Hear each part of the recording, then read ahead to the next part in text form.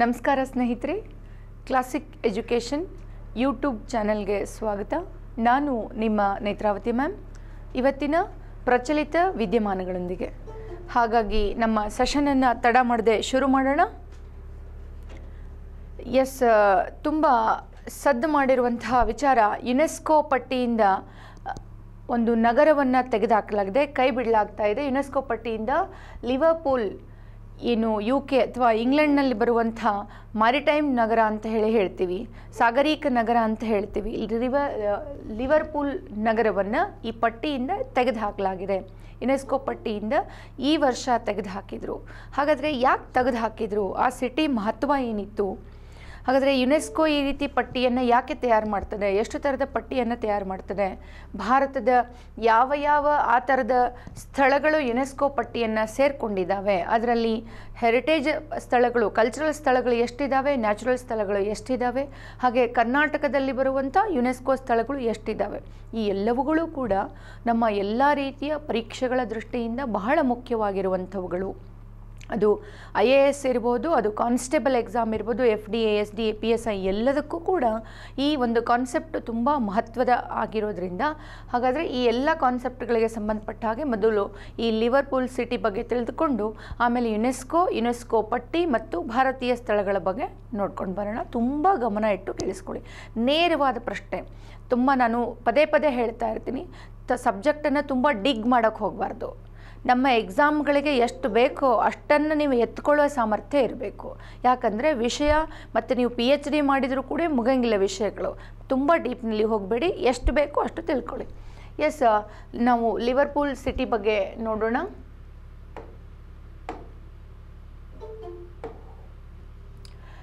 ಈ Liverpool city ಏನಿದೆ ಅಲ್ಲ, this is a maritime city ಅಂತ ಹೇಳ್ತೀವಿ ನಾವು. ಅಂದರೆ ಸಾಗರಿಕ ನಗರ. ಇದು ಸಮುದ್ರದ ದಂಡೆ ಮೇಲೆ ಬರುವಂಥ ಲಿವರ್ಪೂಲ್ ನಗರ, ಇಂಗ್ಲೆಂಡಿನಲ್ಲಿ ಬರುವಂಥ ಈ ಮೆಟ್ರೋಪಾಲಿಟನ್ ನಗರ ಏನಿದೆಯಲ್ಲ, ಇದೊಂದು ಹಿಸ್ಟಾರಿಕಲ್ ಸಿಟಿ ಆಗಿತ್ತು. ಇದೊಂದು ಐತಿಹಾಸಿಕ ನಗರವಾಗಿತ್ತು ಲಿವರ್ಪೂಲ್ ಅನ್ನುವಂಥ ನಗರ. ಹಾಗಾಗಿ ಇದು ಸಾಗರಕ್ಕೆ ಸಂಬಂಧಪಟ್ಟಂಥ ಐತಿಹಾಸಿಕ ಹಲವಾರು ಮಹತ್ವಗಳನ್ನು ಹೊಂದಿದ್ದರಿಂದ 2004ರಲ್ಲಿ ಈ ಒಂದು ನಗರವನ್ನು ಯುನೆಸ್ಕೋ ಪಟ್ಟಿಗೆ ಸೇರಿಸಲಾಗಿತ್ತು. ಯುನೆಸ್ಕೋದವರ ಈ ಪಟ್ಟಿಗೆ ಸೇರಿಸಲಾಗಿತ್ತು. ಆದರೆ ಇತ್ತೀಚೆಗೆ ಈ ಪಟ್ಟಿಯಿಂದ ತೆಗೆದುಹಾಕಲಾಗಿದೆ. ಯಾಕೆ ಅಂದರೆ ಸೀರಿಯಸ್ ಡಿಟೋರಿಯರೇಷನ್ ಅಂತೇಳಿ ಹೇಳ್ತೀವಿ. ಅಂದರೆ ಅದೇನು ನಗರ ತನ್ನ ಐತಿಹಾಸಿಕತೆಯನ್ನು ಹೊಂದಿತ್ತೋ, ತನ್ನ ಪಾವಿತ್ರತೆಯನ್ನು ಹೊಂದಿತ್ತೋ, ಅಲ್ಲಿ ಏನು ಮಾಡ್ತಾ ಇದೆ, ಆ ಮೆಟ್ರೋಪಾಲಿಟನ್ ಸಿಟಿನಲ್ಲಿ ಆಧುನಿಕ ನಗರೀಕರಣದ ಹಿನ್ನೆಲೆಯಲ್ಲಿ ಹಲವಾರು ರೀತಿಯಾದಂಥ ಆಧುನಿಕ ಕಟ್ಟಡಗಳ ನಿರ್ಮಾಣ ಆಗಿರ್ಬೋದು, ತನ್ನ ಹಳೆಯ ಛಾಪನ್ನು ಆ ನಗರ ಕಳೆದುಕೊಳ್ಳುತ್ತಾ ಇದೆ. ಆ ಒಂದು ಹಿನ್ನೆಲೆಯಲ್ಲಿ ಯುನೆಸ್ಕೋ ಈ ಒಂದು ಮಹತ್ವದ ನಿರ್ಧಾರವನ್ನು ತೆಗೆದುಕೊಂಡಿದೆ ಅಂತೇಳಿ. ಹಾಗಾದರೆ ಯುನೆಸ್ಕೋ ನಾವು ಎಲ್ಲರೂ ಸುಮಾರು ಬಾರಿ ಕೇಳಿರ್ತೀವಿ, ಯುನೆಸ್ಕೋ ಪಟ್ಟಿಗೆ ಸೇರಿಸಲಾಯಿತು ಅನ್ನೋದನ್ನೇ ಕೇಳಿರ್ತೀವಿ. ಆದರೆ ಪಟ್ಟಿಯಿಂದ ತೆಗೆದು ಕೂಡ ಹಾಕ್ತಾರೆ ಅನ್ನುವಂಥದ್ದು. ಈ ಥರದ ಎಕ್ಸಾಂಪಲ್ ಅಂತ ನಾವು ನೋಡಿದಾಗ ಈ ಹಿಂದೆ 2 ಬಾರಿ ಈ ಥರದ ಘಟನೆಗಳು ನಡೆದಿದೆ ಅನ್ನುವಂಥದ್ದು. ಈ ಹಿಂದೆ ಇರಾನ್ನಲ್ಲಿ ಒಂದಾಗಿತ್ತು, ಹಾಗೆ ಜರ್ಮನಿನಲ್ಲಿ ಕೂಡ. ಇರಾನ್ ಮತ್ತು ಜರ್ಮನಿಯ 2 ಈ ಥರದ ಪ್ರದೇಶಗಳನ್ನು ಪಟ್ಟಿಯಿಂದ ತೆಗೆದು ಹಾಕಿದಂಥ ಎಕ್ಸಾಂಪಲ್ ಆಲ್ರೆಡಿ ಇರೋದನ್ನು ನಾವು ನೋಡ್ತೀವಿ. ಅದನ್ನು ಬಿಟ್ಟರೆ ಇದು 3ನೇ ಬಾರಿ, ಇದು 3ನೇ ನಗರ. ಇದು ಈ ಸ್ಥಳವನ್ನು ತೆಗೆದು ಹಾಕಿದ್ದಾರೆ. ನೀವು ಖಂಡಿತವಾಗ್ಲೂ ನೆನ್ಪಿಟ್ಕೊಳ್ಬೇಕು ಯಾವುದು ಅಂತ ನೇರವಾಗಿ ಪ್ರಶ್ನೆ ಬರ್ತದೆ. ಯುನೆಸ್ಕೋ ಪಟ್ಟಿಯಿಂದ ತೆಗೆದುಹಾಕಲಾದಂಥ ನಗರ ಯಾವುದು ಅಥವಾ ಎಲ್ಲಿಯದು ಅಂಥೇಳಿ ಕೇಳುತ್ತಾರೆ, ಅಥವಾ ಎಷ್ಟನೇ ನಗರ ಅಂತಾದರೂ ಕೇಳ್ಬೋದು. ಇದು 3ನೇದು ಅಂತ ಲಿಸ್ಟಿಂದ ಹೊರಬಿದ್ದಿರುವಂಥದ್ದು. ಹಾಗಾದರೆ ಈ ಲಿಸ್ಟ್ ಈಗ ಸುದ್ದಿನಲ್ಲಿ ಇರೋದ್ರಿಂದ ಇದಕ್ಕೆ ಸಂಬಂಧಪಟ್ಟಂಥ ಮಾಹಿತಿಯನ್ನು ನೋಡೋಣ. ಇಟ್ಸ್ ಯುನೆಸ್ಕೋ ಅಂತ ನಾನು ಪದೇ ಹೇಳ್ತಾ ಇರ್ತೀನಿ. ಅಂತಾರಾಷ್ಟ್ರೀಯ ಸಂಘಟನೆಗಳೇನಿದ್ದಾವೆ ಆ ಸಂಘಟನೆಗಳು ನಮಗೆ ಬಹಳ ಮುಖ್ಯ ಆಗ್ತಾವೆ, ಯಾವಾಗಲೂ ಕೂಡ ಬಹಳ ಮುಖ್ಯ ಆಗ್ತಾವೆ. ಅದು ವಿಶ್ವಸಂಸ್ಥೆ ಆಗಿರ್ಬೋದು, IMF ಆಗಿರ್ಬೋದು, WTO, ವರ್ಲ್ಡ್ ಬ್ಯಾಂಕ್, ಯುನಿಸೆಫ್. ಹೌದ್ರಿ, ಎಲ್ಲ ಸಂಘಟನೆಗಳು important. United Nations education socio economic cooperation organisation ಅಂತ ನಾವೇನು ಹೇಳ್ತೀವಿ, ಯುನೆಸ್ಕೋ ಸೈಟ್ ಅಂತ ಹೇಳ್ತೀವಿ. ಈ ಯುನೆಸ್ಕೋ ಏನಿದೆ, ಇದು ಏನು ಮಾಡ್ತದೆ ಅಂತಂದರೆ, ಜಗತ್ತಿನಲ್ಲಿ ಬರುವಂತಹ ಲ್ಯಾಂಡ್ಮಾರ್ಕ್ ಏರಿಯಾಗಳು ವಿತ್ ಲೀಗಲ್ ಪ್ರೊಟೆಕ್ಷನ್ ಅಂತ ಹೇಳ್ತೀವಿ. ಅಂದರೆ ಲ್ಯಾಂಡ್ಮಾರ್ಕ್ ಏರಿಯಾಗಳು ಅಂತಂದಾಗ ಅತ್ಯಂತ ಮಹತ್ವದ ಸ್ಥಳಗಳು ಅಂತ ನಾವು ಗುರುತಿಸ್ಕೊತೀವಿ. ಅದು 2 ಹಿನ್ನೆಲೆಯಲ್ಲಿ, ಒಂದು ಸಾಂಸ್ಕೃತಿಕ ಮತ್ತು ನೈಸರ್ಗಿಕ ಅಂತ ಹೇಳ್ತೀವಿ. ಸಾಂಸ್ಕೃತಿಕ ಮೀನ್ಸ್ ಕಲ್ಚರಲ್ ಸೈಟ್ಸ್ ಅಂತ ಹೇಳ್ತೀವಿ, ಕಲ್ಚರಲ್ ಆ್ಯಂಡ್ ನ್ಯಾಚುರಲ್ ಸೈಟ್ಸ್ ಅಂತ ಹೇಳ್ತೀವಿ.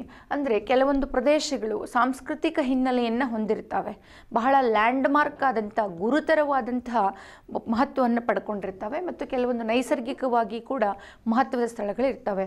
ಅಂತಹ ಪ್ರದೇಶಗಳನ್ನು, ಏರಿಯಾಗಳನ್ನು ಗುರುತಿಸಿಬಿಟ್ಟು ಅವುಗಳಿಗೆ ಲೀಗಲ್ ಪ್ರೊಟೆಕ್ಷನನ್ನು ಕೊಡಬೇಕು ಅನ್ನುವಂಥ ಉದ್ದೇಶ ಇಟ್ಕೊಂಡು ಯುನೆಸ್ಕೋದವ್ರು ಏನು ಮಾಡ್ತಾರೆ, ಯುನೆಸ್ಕೋ ಸ್ಥಳಗಳನ್ನು ಪಟ್ಟಿ ಮಾಡುವಂತಹ ಒಂದು ಪದ್ಧತಿಯನ್ನು ಮೊದಲಿಂದ ಕೂಡ ಬೆಳೆಸ್ಕೊಂಡು ಬಂದಿದ್ದಾರೆ. ಆ ಪ್ರದೇಶಗಳನ್ನು ಗುರುತಿಸಿಬಿಟ್ಟು ಯುನೆಸ್ಕೋ ಮಾರ್ಗದರ್ಶನದಲ್ಲಿ ಅವುಗಳನ್ನು ಸಂರಕ್ಷಣೆ ಮಾಡುವಂಥ ಪದ್ಧತಿಯನ್ನು ನಾವು ನೋಡ್ತೀವಿ ಅಂತ. ಸೊ ಒಂದು ಸಾಂಸ್ಕೃತಿಕ ಇರುತ್ತೆ, ಇನ್ನೊಂದು ನೈಸರ್ಗಿಕ ಇರ್ತದೆ. ಜಗತ್ತಿನಲ್ಲಿ ಇತ್ತೀಚೆಗೆ ಇಲ್ಲಿಯವರೆಗಿನ ಒಂದು ಡಾಟಾವನ್ನು ನೋಡೋದಾದರೆ ಪ್ರಸ್ತುತ 1120 ಯುನೆಸ್ಕೋ ಸೈಟ್ಗಳನ್ನು ಗುರುತಿಸಲಾಗಿದೆ ಜಗತ್ತಿನಲ್ಲಿ ಅಂತ ಹೇಳಿ. 1120 ಸ್ಥಳಗಳಲ್ಲಿ ಸುಮಾರು 868 ಕಲ್ಚರಲ್ ಸೈಟ್ಸ್ಗಳಿರೋದನ್ನು, ಸಾಂಸ್ಕೃತಿಕ ಸ್ಥಳಗಳಿರೋದನ್ನು ನೋಡ್ತೀವಿ. ಹಾಗೆ 213 ನೈಸರ್ಗಿಕ ನ್ಯಾಚುರಲ್ ಸೈಟ್ಸ್ಗಳಿರೋದನ್ನು ನಾವು ನೋಡ್ತೀವಿ. ಹಾಗೆ 39 ಮಿಕ್ಸ್ಡ್ ಅಂತೇಳಿ ಬೋತ್ ನ್ಯಾಚುರಲ್ ಆ್ಯಂಡ್ ಕಲ್ಚರಲ್ ಎರಡೂ ಮಿಕ್ಸ್ ಇರುವಂಥ ಸ್ಥಳಗಳನ್ನು, ಒಟ್ಟು 1120 ಯುನೆಸ್ಕೋ ಸ್ಥಳಗಳನ್ನು ನಾವು ಜಗತ್ತಿನಲ್ಲಿ ನೋಡ್ತೀವಿ ಅನ್ನುವಂಥದ್ದು. ಮತ್ತು ಅತಿ ಹೆಚ್ಚು ಯುನೆಸ್ಕೋ ಸ್ಥಳಗಳು ಕಂಡುಬರೋದು ಎಲ್ಲಿ ಅಂದರೆ ಒಂದು ಚೀನಾ, ಇನ್ನೊಂದು ಇಟಲಿ. ಈ ಎರಡು ದೇಶಗಳಲ್ಲಿ ಹೆಚ್ಚಿನ ಮಟ್ಟದ ಯುನೆಸ್ಕೋ ಸೈಟ್ಗಳನ್ನು ನಾವು ಐಡೆಂಟಿಫೈ ಮಾಡಿದ್ದೀವಿ ಅನ್ನುವಂಥದ್ದು. ಸೊ ಇದಕ್ಕೆ ಸಂಬಂಧಪಟ್ಟ ಹಾಗೆ ನೇರವಾಗಿ ಭಾರತಕ್ಕೆ ಬರುವಂಥದ್ದನ್ನು ನೋಡೋಣ. ನಮ್ಮ ದೇಶದಲ್ಲಿ ಯುನೆಸ್ಕೋ ಸ್ಥಳಗಳು ಮತ್ತು ಅವುಗಳ ಮಹತ್ವ ಅನ್ನುವಂಥದ್ದು ಬಹಳ ಮುಖ್ಯ ಆಗ್ತದೆ. ನೀವು ಯಾವುದೇ ಕ್ವಶನ್ ಪೇಪರ್ಗಳನ್ನು ತೆಗೀರಿ, ಯಾವುದೇ ಎಕ್ಸಾಮ್ನ ಕ್ವಶನ್ ಪೇಪರ್ಗಳನ್ನು ತೆಗೀರಿ, ಯುನೆಸ್ಕೋ ಸೈಟ್ಗೆ ಸಂಬಂಧಪಟ್ಟ ಹಾಗೆ ರಿಪೀಟೆಡ್ ಪ್ರಶ್ನೆಗಳಿರೋದನ್ನು ನಾವು ನೋಡ್ತೀವಿ.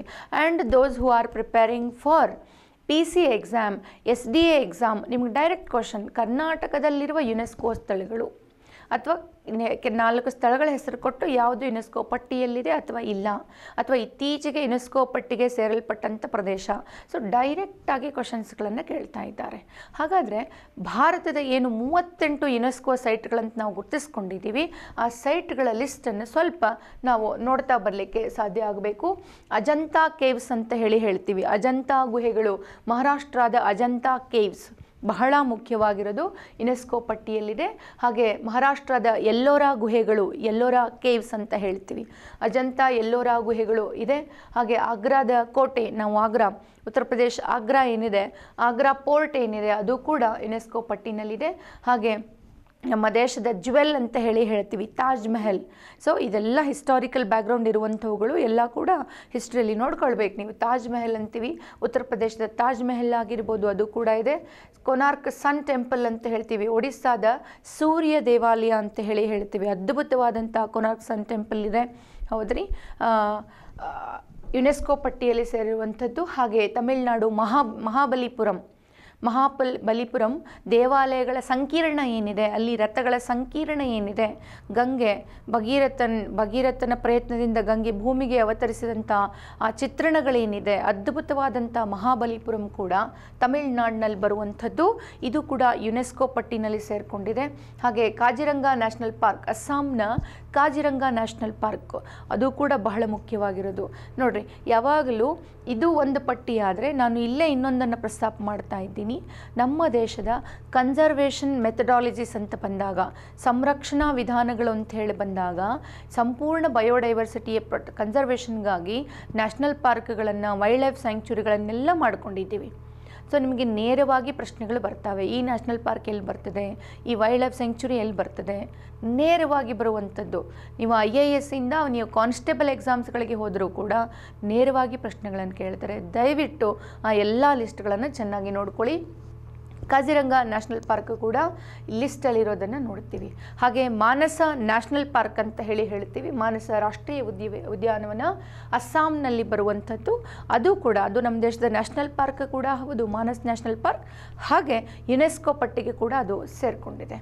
ಹಾಗೆ ಕಿಯೋಲಾ ದೇವಿ ನ್ಯಾಷನಲ್ ಪಾರ್ಕ್ ಅಂತ ನೋಡ್ತೀವಿ ನಾವು. ಕಿಯೋಲಾ ದೇವಿ ದಟ್ ಈಸ್ ಇನ್ ರಾಜಸ್ಥಾನ್ನಲ್ಲಿ ಬರುವಂಥ ಕಿಯೋಲಾ ದೇವಿ ನ್ಯಾಷನಲ್ ಪಾರ್ಕ್ ಆಗಿರ್ಬೋದು. ಹಾಗೆ ಗೋವಾದ ಚರ್ಚ್ಗಳ ಸಂಕೀರ್ಣ ಏನಿದೆ, ಅದು ಕೂಡ ಗೋವಾದ ಚರ್ಚ್ಗಳೇನು ಬರ್ತದೆ ಅಲ್ವಾ, ಹಳೆ ಮಾದರಿಯ ಆ ಸ್ಟೈಲ್ನ ಚರ್ಚ್ಗಳು ಕೂಡ ಯುನೆಸ್ಕೋ ಪಟ್ಟಿನಲ್ಲಿ ಸೇರಿಕೊಂಡಿದ್ದಾವೆ. ಹಾಗೆ ಖಜುರಾಹೋ ಟೆಂಪಲ್ಸ್ ಅಂತ ಹೇಳ್ತೀವಿ. ಮಧ್ಯಪ್ರದೇಶನಲ್ಲಿ ಬರುವಂಥ ಖಜುರಾಹೋ ಟೆಂಪಲ್ಗಳು ಏನು ಸರಣಿ ಇದೆ ಅದೆಲ್ಲವೂ ಕೂಡ ಯುನೆಸ್ಕೋ ಪಟ್ಟಿನಲ್ಲಿದೆ. ಹಾಗೆ ನೋಡ್ರಿ, ನೇರವಾಗಿ ಬರುವಂಥದ್ದು ಹಂಪೆ, ಕರ್ನಾಟಕದ ಹಂಪೆ ಯುನೆಸ್ಕೋ ಪಟ್ಟಿಯಲ್ಲಿದೆ. ಅದು 1986. ನೇರವಾಗಿ ನೆನ್ಪಿಟ್ಕೊಳ್ಬೇಕಾ, PSI exam, FDA, SDA, PSI ಬರೀತಿರುವಂಥವ್ರು ಕರ್ನಾಟಕದ ಲೊಕೇಶನ್ಸ್ ಯುನೆಸ್ಕೋ ಪಟ್ಟಿನಲ್ಲಿರೋದು ಹಂಪೆ ಅಂತ ಹೇಳ್ತೀವಿ. 1986 86ರಲ್ಲಿ ಹಂಪೆಯನ್ನು ಯುನೆಸ್ಕೋ ಪಟ್ಟಿಗೆ ಸೇರಿಸಿದ್ದಾರೆ ಅಂತ. ಹಾಗೆ ಫತೇಪುರ್ ಸಿಕ್ರಿ, ಉತ್ತರ ಪ್ರದೇಶದ ಫತೇಪುರ್ ಸಿಕ್ರಿ ಕೂಡ ಯುನೆಸ್ಕೋ ಪಟ್ಟಿನಲ್ಲಿ ಇದೆ. 1987ನಲ್ಲಿ ನಮ್ಮ ಪಟ್ಟದಕಲ್ಲು ದೇವಸ್ಥಾನ ಸಂಕೀರ್ಣ ಏನಿದೆ, ಕರ್ನಾಟಕದ ಪಟ್ಟದಕಲ್ಲು ದೇವಸ್ಥಾನ ಸಂಕೀರ್ಣ ಕೂಡ ಯುನೆಸ್ಕೋ ಪಟ್ಟಿಗೆ ಸೇರಿದೆ. ನೋಡ್ರಿ, ಹಂಪೆ ಮತ್ತು ಪಟ್ಟದಕಲ್ಲು ಎರಡಾಯಿತು. ಎರಡೂ ಕೂಡ ಕಲ್ಚರಲ್ ಸೈಟ್ಸ್ ಅಂತ ಹೇಳ್ತಾರೆ, ಕರ್ನಾಟಕದ ಸಾಂಸ್ಕೃತಿಕ ಸ್ಥಳಗಳಿವು, ಹಂಪೆ ಮತ್ತು ಪಟ್ಟದಕಲ್ಲು ಅಂತ ಹೇಳ್ತೀವಿ. ಹಾಗೆ ಎಲಿಫೆಂಟಾ ಕೇವ್ಸ್ ಆಫ್ ಮಹಾರಾಷ್ಟ್ರ ಅಂತ, ಎಲಿಫೆಂಟಾ ಗುಹೆಗಳು ಅಂತ ನಾವು ಮಹಾರಾಷ್ಟ್ರದಲ್ಲಿ ನೋಡ್ತೀವಿ, ಅದು ಕೂಡ ಯುನೆಸ್ಕೋ ಪಟ್ಟಿನಲ್ಲಿ ಇದೆ. ಹಾಗೆ ತಮಿಳುನಾಡು ಚೋಳರ ದೇವಾಲಯಗಳೇನಿದ್ದಾವೆ, ದೇವಾಲಯಗಳ ಸಂಕೀರ್ಣ ಏನಿದೆ, ಅದು ಕೂಡ ಯುನೆಸ್ಕೋ ಪಟ್ಟಿನಲ್ಲಿ ಸೇರಿಕೊಂಡಿದೆ. ಹಾಗೆ ಸುಂದರ್ಬನ್ಸ್, ಪಶ್ಚಿಮ ಬಂಗಾಳ ಸುಂದರ್ಬನ್ಸ್ ಅಂತ ನಾವೇನು ಹೇಳ್ತೀವಿ, ಸುಂದರ್ಬನ್ಸ್ ನ್ಯಾಷನಲ್ ಪಾರ್ಕ್ ಕೂಡ ಇದೆ. ಸುಂದರ್ಬನ್ಸ್ ಫೇಮಸ್ ಫಾರ್ ನಿಮಗೆಲ್ಲ ಗೊತ್ತಿರುವಂಥದ್ದೇ ಅಂಥೇಳಿ. ಹಾಗಾಗಿ ಸುಂದರ್ಬನ್ಸ್ ಕೂಡ ಮ್ಯಾಂಗ್ರೂವ್ ಫಾರೆಸ್ಟ್ ಅಂತ ನಾವೇನು ಹೇಳ್ತೀವಿ, ಮ್ಯಾಂಗ್ರೂವ್ ಕಾಡುಗಳು ಅಂತ ನಾವೇನು ಹೇಳ್ತೀವಿ, ಆ ಕಾನ್ಸೆಪ್ಟು ಅದು ವೆಸ್ಟ್ ಬೆಂಗಾಲ್ನಲ್ಲಿದೆ. ಅದು ಕೂಡ ನ್ಯಾಚುರಲ್ ಸೈಟ್ ಅಂತ ನಾವು ಹೇಳ್ತೀವಿ, ನೈಸರ್ಗಿಕ ಸ್ಥಳವಾಗಿ ಯುನೆಸ್ಕೋ ಪಟ್ಟಿಗೆ ಸೇರಿಕೊಂಡಿದೆ. ಹಾಗೆ ವ್ಯಾಲಿ ಆಫ್ ಅ ಫ್ಲವರ್ ಅಂತ ಹೇಳ್ತೀವಿ. It's a national park, it's in ಉತ್ತರಾಖಂಡ್ನಲ್ಲಿ ಬರುವಂಥ ವ್ಯಾಲಿ ಆಫ್ ಫ್ಲವರ್ ಅಂತ ಹೇಳಿ ನ್ಯಾಷನಲ್ ಪಾರ್ಕ್ ಇದು ಕೂಡ ಯುನೆಸ್ಕೋ ಪಟ್ಟಿನಲ್ಲಿದೆ. ಹಾಗೆ ಸಾಂಚಿಯ ಸ್ತೂಪ, ಮಧ್ಯಪ್ರದೇಶದ ಸಾಂಚಿಯ ಸ್ತೂಪ, ಸಾಂಚಿ ಮತ್ತು ಅಮರಾವತಿ ಸ್ತೂಪಗಳು ಅಂತೇಳಿ ನೀವು ಕೇಳಿರ್ಬೋದು, ಅಶೋಕನ ಕಾಲದ್ದು, ಹೌದಾ, ಅದ್ಭುತವಾದ ಸ್ತೂಪ ಅದು. ಆ ಸಾಂಚಿಯ ಸ್ತೂಪ ಕೂಡ ಯುನೆಸ್ಕೋ ಪಟ್ಟಿಗೆ ಸೇರಿಕೊಂಡಿದೆ. ಹಾಗೆ ಹುಮಾಯೂನ್ ಟೋಂಬ್ ಅಂಥೇಳಿ ಹೇಳ್ತೀವಿ, ದೆಹಲಿನಲ್ಲಿ ಬರುವಂಥದ್ದು ಹುಮಾಯೂನ್ನ ಕಾಲದ್ದು, ಅದು ಕೂಡ ಯುನೆಸ್ಕೋ ಪಟ್ಟಿಗೆ ಸೇರಿದೆ. ಹಾಗೆ ಕುತುಬ್ ಮಿನಾರ್ ಅಂತ ಹೇಳ್ತೀವಿ, ದೆಹಲಿನಲ್ಲಿ ಬರುವಂಥ ಕುತುಬ್ ಮಿನಾರ್ ಆಗಿರ್ಬೋದು, ಅದು ಕೂಡ ಭಾರತದ ಒಂದು ದೊಡ್ಡ ಸಾಂಸ್ಕೃತಿಕ ದ್ಯೋತಕವಾಗಿ ನಿಂತಿರುವಂತಹ ಕಟ್ಟಡ ಅದು ಕೂಡ ಯುನೆಸ್ಕೋ ಪಟ್ಟಿನಲ್ಲಿ ಇದೆ. ಹಾಗೆ ಮೌಂಟೇನ್ ರೈಲ್ವೆ, ನೀಲಗಿರಿ ಮೌಂಟೇನ್ ರೈಲ್ವೆ ತಮಿಳುನಾಡಿಂದೇನಿದೆ, ಅದು ಕೂಡ ಯುನೆಸ್ಕೋ ಪಟ್ಟಿಗೆ ಸೇರಿದೆ. ಬಿಹಾರದ ಬುದ್ಧಗಯಾ ಏನಿದೆ, ಅದು ಕೂಡ ಯುನೆಸ್ಕೋ ಪಟ್ಟಿನಲ್ಲಿ ಇದೆ. ಹಾಗೆ ಮಧ್ಯಪ್ರದೇಶದ ಬಿಂಬೆಟ್ಕಾ ಬೆಟ್ಟಗಳು ಅಂತ ನೀವು ಕೇಳಿರ್ಬೋದು, ಇತಿಹಾಸದಲ್ಲಿ ಎಲ್ಲವನ್ನೂ ಕೂಡ ಕಲಿತೀರಿ. ಸೊ ಆ ಬಿಂಬೆಟ್ಕಾ ಬೆಟ್ಟಗಳು ಕೂಡ ಯುನೆಸ್ಕೋ ಪಟ್ಟಿನಲ್ಲಿದ್ದಾವೆ. ಹಾಗೆ ಮಹಾರಾಷ್ಟ್ರ ಛತ್ರಪತಿ ಶಿವಾಜಿ ಟರ್ಮಿನಲ್ ಏನಿದೆ ನೋಡ್ರಿ, ಅದು ಕೂಡ ಯುನೆಸ್ಕೋ ಪಟ್ಟಿಗೆ ಸೇರಿಕೊಂಡಿದೆ. ಹಾಗೆ ಗುಜರಾತ್ನ ಪಾವಗಡ ಪಾರ್ಕ್ ಏನಿದೆ, ಪಾವಗಡ, ಅದು ಕೂಡ ಸೇರಿಕೊಂಡಿದೆ. ಹಾಗೆ ನಾವು ದೆಹಲಿಯ ರೆಡ್ ಫೋರ್ಟ್ ಕಾಂಪ್ಲೆಕ್ಸ್ ಅಂತ ಹೇಳ್ತೀವಿ, ಏನು ಕೆಂಪು ಕೋಟೆ ಕಾಂಪ್ಲೆಕ್ಸ್ ಏನಿದೆ, ದೆಹಲಿಯ ಕೆಂಪು ಕೋಟೆ, ಅದು ಕೂಡ ಯುನೆಸ್ಕೋ ಪಟ್ಟಿಗೆ ಸೇರಿದೆ. ರಾಜಸ್ಥಾನದ ಜಂತರ್ ಮಂತರ್ ಏನಿದೆ ನೋಡ್ರಿ, ಇದು ಕೂಡ ಯುನೆಸ್ಕೋ ಪಟ್ಟಿಗೆ ಸೇರಿಕೊಂಡಿದೆ. ಹಾಗೆ ಪಶ್ಚಿಮ ಘಟ್ಟಗಳು, ವೆಸ್ಟರ್ನ್ ಘಾಟ್ ಅಂತ ಏನು ಹೇಳ್ತೀವಿ ಅಲ್ವಾ, ಏನು ವೆಸ್ಟರ್ನ್ ಘಾಟ್ ಭಾರತದ ಪಶ್ಚಿಮ ಭಾಗದಲ್ಲಿ ವ್ಯಾಪಿಸಿಕೊಂಡಿರುವಂಥ ಪಶ್ಚಿಮ ಘಟ್ಟಗಳು, ಎಲ್ಲಿಂದ ಗುಜರಾತ್, ಮಹಾರಾಷ್ಟ್ರ, ಗೋವಾ, ಕರ್ನಾಟಕ ಆ್ಯಂಡ್ ಕೇರಳ ಆ್ಯಂಡ್ ತಮಿಳುನಾಡು ಅಂತ ಹೇಳ್ತೀವಿ. ಈ ಅಷ್ಟು ರಾಜ್ಯಗಳಲ್ಲಿ ಪಶ್ಚಿಮ ಘಟ್ಟಗಳು, ಸಹ್ಯಾದ್ರಿ ವ್ಯಾಪಿಸಿರೋದನ್ನು ನಾವು ನೋಡ್ತೀವಿ. ಸೊ ಪಶ್ಚಿಮ ಘಟ್ಟಗಳು ಕೂಡ ಯುನೆಸ್ಕೋ ಪಟ್ಟಿನಲ್ಲಿ ಸೇರಿಕೊಂಡಿದ್ದಾವೆ. ಮತ್ತು ನೆನಪಿರಲಿ, ಪಶ್ಚಿಮ ಘಟ್ಟಗಳು ಕರ್ನಾಟಕಕ್ಕೆ ಸಂಬಂಧಪಟ್ಟದ್ದು. ಹಾಗಾಗಿ ಇಲ್ಲಿ ನಾವೇನು ಹೇಳ್ತೀವಿ ಅಂದರೆ, ಕರ್ನಾಟಕದ ಯುನೆಸ್ಕೋ ಪಟ್ಟಿಗೆ ಸೇರಿರುವಂಥ 3 ಸೈಟ್ಗಳು ಅಂತ ಬಂದಾಗ ಹಂಪೆ ಅಂತ ಹೇಳ್ತೀವಿ 1986ನಲ್ಲಿ, 1987 ಪಟ್ಟದಕಲ್ಲು ದೇವಾಲಯಗಳ ಸಂಕೀರ್ಣ, ಹಾಗೆ 3ನೇದ್ದು ನಾವು ನ್ಯಾಚುರಲ್ ಸೈಟ್ ಆಗಿ ಪಶ್ಚಿಮ ಘಟ್ಟಗಳು ಅಥವಾ ಸಹ್ಯಾದ್ರಿ ಅಂತ ಹೇಳ್ತೀವಿ. ಇದು ಕೂಡ ಯುನೆಸ್ಕೋ ಪಟ್ಟಿಗೆ ಸೇರಿಕೊಂಡಿದೆ ಅನ್ನುವಂಥದ್ದು ನೆನ್ಪಿಟ್ಕೋಬೇಕು. ಹಾಗೆ ಇನ್ನೂ ಒಂದು ಮಾತನ್ನು ಹೇಳ್ತಾ ಇದ್ದೀನಿ, ಪಶ್ಚಿಮ ಘಟ್ಟಗಳನ್ನು ಭಾರತದ ಬಯೋಲಾಜಿಕಲ್ ಹಾಟ್ಸ್ಪಾಟ್ ಅಂತ ಕೂಡ ಕರೀತಾರೆ. ಸೂಕ್ಷ್ಮ ಬಿಸಿ ತಾಣ, ಹಾಟ್ಸ್ಪಾಟ್ ಅಂತ ಕರೀತಾರೆ. ಇದು ನೆನಪಿನಲ್ಲಿರಬೇಕು, ಹಾಟ್ಸ್ಪಾಟ್ ಅಂತಾರೆ. ಏನು ಹಾಟ್ಸ್ಪಾಟ್ ಅಂತಂದ್ರೆ, ಒಂದು ಪ್ರದೇಶದಲ್ಲಿ ಆ ಪ್ರದೇಶದಲ್ಲಿ ಜೀವಿ ವೈವಿಧ್ಯತೆ ಬಯೋಡೈವರ್ಸಿಟಿ ಹೇಗಿರಬೇಕಪ್ಪ ಅಂದರೆ ಸುಮಾರು 1500ಕ್ಕಿಂತ ಹೆಚ್ಚು ದೇಸಿ ಪ್ರಭೇದಗಳು ಡೊಮೆಸ್ಟಿಕ್ ಸ್ಪೀಶೀಸ್ಗಳು ಆ ಪ್ರದೇಶದಲ್ಲಿ ಇದ್ದು ಅದರಲ್ಲಿ ಸುಮಾರು 70% ಪ್ರಭೇದಗಳು ಆಲ್ರೆಡಿ ನಾಶ ಆಗಿ ಹೋಗಿದ್ದು, ಉಳಿದ ಪ್ರಭೇದಗಳು ಕೂಡ ನಾಶದ ಅಂಚಿನಲ್ಲಿದ್ದರೆ, ವಿನಾಶದ ಅಂಚಿನಲ್ಲಿದ್ದರೆ ಅದನ್ನು ಹಾಟ್ಸ್ಪಾಟ್ ಅಂತ ಕರೀತಾರೆ, ಸೂಕ್ಷ್ಮ ಬಿಸಿ ತಾಣ ಅಂಥೇಳಿ ಕರೀತಾರೆ. ಪಶ್ಚಿಮ ಘಟ್ಟ ಸೂಕ್ಷ್ಮ ಬಿಸಿ ತಾಣಗಳಲ್ಲಿ ಒಂದು, ಹಿಮಾಲಯ ಸೂಕ್ಷ್ಮ ಬಿಸಿ ತಾಣಗಳಲ್ಲಿ ಒಂದು, ಇಂಡೋ ಬರ್ಮಾ ಅಂತ ಹೇಳ್ತೀವಿ ಅಥವಾ ನಮ್ಮ ನಾರ್ತ್ ಈಸ್ಟ್ ಏನಿದೆಯಲ್ವಾ ಅದು ಕೂಡ ಸೂಕ್ಷ್ಮ ಬಿಸಿ ತಾಣ, ಬಯಾಲಜಿಕಲ್ ಹಾಟ್ಸ್ಪಾಟ್ ಅಂತಲೇ ಕರೆಸ್ಕೊಳ್ತದೆ. ಎಲ್ಲ ಕೂಡ ರೀಕಲೆಕ್ಟ್ ಮಾಡ್ಕೊಳ್ಳಿ ಅಂಥೇಳಿ. ಹಾಗೆ ಹಿಲ್ ಪೋರ್ಟ್ಸ್ ಆಫ್ ರಾಜಸ್ಥಾನದ ಹಿಲ್ ಪೋರ್ಟ್ಗಳು ಯುನೆಸ್ಕೋ ಪಟ್ಟಿನಲ್ಲಿದ್ದಾವೆ. ಹಾಗೆ ಗುಜರಾತ್ನ ರಾಣಿ ಕಿ ವಾವ್ ಕೂಡ ಯುನೆಸ್ಕೋ ಪಟ್ಟಿನಲ್ಲಿ ಸೇರಿಕೊಂಡಿದೆ. ಹಾಗೆ great Himalayan national park of Himachal ಪ್ರದೇಶದಲ್ಲಿ ಬರುವಂಥ ಗ್ರೇಟ್ ಹಿಮಾಲಯನ್ ನ್ಯಾಷನಲ್ ಪಾರ್ಕ್ ಕೂಡ ಯುನೆಸ್ಕೋ ಪಟ್ಟಿನಲ್ಲಿದೆ. ಹಾಗೆ ನಲಂದಾ, ಬಿಹಾರದ ನಳಂದ ಕೂಡ ಯುನೆಸ್ಕೋ ಪಟ್ಟಿನಲ್ಲಿದೆ. ಸಿಕ್ಕಿಂನ ಕಾಂಚನಜುಂಗ ಇದು ಕೂಡ ಯುನೆಸ್ಕೋ ಪಟ್ಟಿನಲ್ಲಿ ಸೇರಿಕೊಂಡಿದೆ. ಹಾಗೆ ಚಂಡೀಗಢನ ಆರ್ಕಿಟೆಕ್ಚರಲ್ ವರ್ಕ್ ಕೂಡ ಯುನೆಸ್ಕೋ ಪಟ್ಟಿಗೆ ಸೇರಿಕೊಂಡಿದೆ. ಹಾಗೆ ನೋಡ್ರಿ, ಬಹಳ ವಿಶೇಷ ಏನು ಅಂದರೆ ಗುಜರಾತ್ನ ಅಹಮದಾಬಾದ್ ನಗರ, ಒಂದು ಎಂಟೈರ್ ಸಿಟಿ ಏನಿದೆಯಲ್ವಾ ಯುನೆಸ್ಕೋ ಪಟ್ಟಿಗೆ ಸೇರಿಕೊಂಡಿದೆ ಅಂತ ಹೇಳಿ. ಒಂದು ನಗರ ಆಗಿದ್ದುಕೊಂಡು ಎಂಟೈರ್ ಯುನೆಸ್ಕೋ ಪಟ್ಟಿಗೆ ಸೇರಿಕೊಂಡಂತಹ ಭಾರತದ ಏಕೈಕ ನಗರ ಅಂಥೇಳಿ ನಾವು ಅಹಮದಾಬಾದ್ ಫಸ್ಟ್ ನಗರ ಆಗಿ ಅಹಮದಾಬಾದನ್ನು ನಾವು ಗುರುತಿಸ್ಕೊಂಡಿದ್ದು ನೋಡ್ತೀವಿ ಅಂಥೇಳಿ. ಹಾಗೆ Victorian and art deco ensemble of Mumbai Maharashtra ಇದು ಕೂಡ ಯುನೆಸ್ಕೋ ಪಟ್ಟಿಗೆ ಸೇರಿಕೊಂಡಿದೆ. ಹಾಗೆ ರಾಜಸ್ಥಾನ್ ಜೈಪುರನ್ನು ನಾವು ಪಿಂಕ್ ಸಿಟಿ ಅಂತ ಹೇಳ್ತೀವಿ, ಇದು ಕೂಡ ಯುನೆಸ್ಕೋ ಪಟ್ಟಿಗೆ ಸೇರಿಕೊಂಡಿದೆ. ಒಟ್ಟು 38 ಸೈಟ್ಗಳು, ಯುನೆಸ್ಕೋ ಸೈಟ್ಗಳು ನಮ್ಮ ದೇಶದಲ್ಲಿರೋದನ್ನು ನಾವು ನೋಡ್ತೀವಿ. ಕರ್ನಾಟಕದಲ್ಲಿ 3 ಇದೆ ಅನ್ನುವಂಥದ್ದು. ಸೊ ಎಲ್ಲ ಕೂಡ ಬಹಳ ಮುಖ್ಯ ಆಗ್ತದೆ. ದಯವಿಟ್ಟು ಇವುಗಳನ್ನು ನೆನಪಿಟ್ಕೊಳ್ಳುವಂಥ ಪ್ರಯತ್ನ ಮಾಡಿ. ಲಿವರ್ಪೂಲ್ ನಗರದ ಹೆಸರು ಒಟ್ಟೆ ಮರಿಬಾರದು, ನೇರವಾಗಿ ಪ್ರಶ್ನೆಯಾಗಿ ಕೇಳ್ತಾರೆ. S, will move to the next concept ಅಂತ ಹೇಳಿ. ಸೊ ಏನಂದರೆ ಇಂಟರ್ನ್ಯಾಷನಲ್ ಚೆಸ್ ಡೇ ಅಂಥೇಳಿ ಜುಲೈ 20 ಆಚರಣೆಯಾಗಿದ್ದು ನಾವು ನೋಡ್ತೀವಿ ಅಂಥೇಳಿ. ಕೆಲವು ಅಂತಾರಾಷ್ಟ್ರೀಯ ಮಟ್ಟದ ದಿನಾಚರಣೆಗಳು ಮತ್ತು ಅವರ ಘೋಷವಾಕ್ಯ ನೇರವಾಗಿ ಎಕ್ಸಾಮ್ನಲ್ಲಿ ಪ್ರಶ್ನೆಯಾಗಿ ಬರ್ತದೆ ಎನ್ನುವಂಥದ್ದು. ಮತ್ತು ಇದಕ್ಕೆ ಸಂಬಂಧಪಟ್ಟಂಥ ಭಾರತದ ಕೆಲವು ಚೆಸ್ ಆಟಗಾರರು, ಅದಕ್ಕೆ ಸಂಬಂಧಪಟ್ಟ ಕೆಲವೊಂದು GK ಅಂಶಗಳನ್ನು ನೋಡುವಂಥದ್ದು ಅಂತ. ಇಂಟರ್ನ್ಯಾಷನಲ್ ಚೆಸ್ ಡೇ ಜುಲೈ 20 ಆಚರಣೆ ಮಾಡ್ತಾ ಇದ್ದೇವೆ. ಚೆಸ್ ಆಟ, ಚದುರಂಗದ ಆಟ ಅಂತ ನಾವು ಹೇಳ್ತೀವಿ. ಚದುರಂಗದ ಆಟದ ದಿನಾಚರಣೆ ಕೂಡ ಅಂತಾರಾಷ್ಟ್ರೀಯ ಮಟ್ಟದಲ್ಲಿ ಸೆಲೆಬ್ರೇಟ್ ಆಗ್ತಿರೋದು ನಾವು ನೋಡ್ತೀವಿ. ಸೊ ಜುಲೈ 20 ಆಚರಣೆ ಮಾಡಲಾಗ್ತಾ ಇದೆ. 2019ರಿಂದ UN ಅವರು, ವಿಶ್ವಸಂಸ್ಥೆನವರು ಈ ಒಂದು ದಿನವನ್ನು ಜಗತ್ತಿನಾದ್ಯಂತ ಆಚರಣೆ ಮಾಡ್ತಾ ಇದ್ದಾರೆ. 19ರಿಂದ ಶುರುವಾಗಿದೆ. 2021 ಈ ವರ್ಷದ ಥೀಮ್ ಏನಿದೆ, this is very much important, ಡೈರೆಕ್ಟಾಗಿ ಪರೀಕ್ಷೆಗಳಲ್ಲಿ ಬರ್ತದೆ. Teach some one how to play chess ಅಂತ ಹೇಳಿ.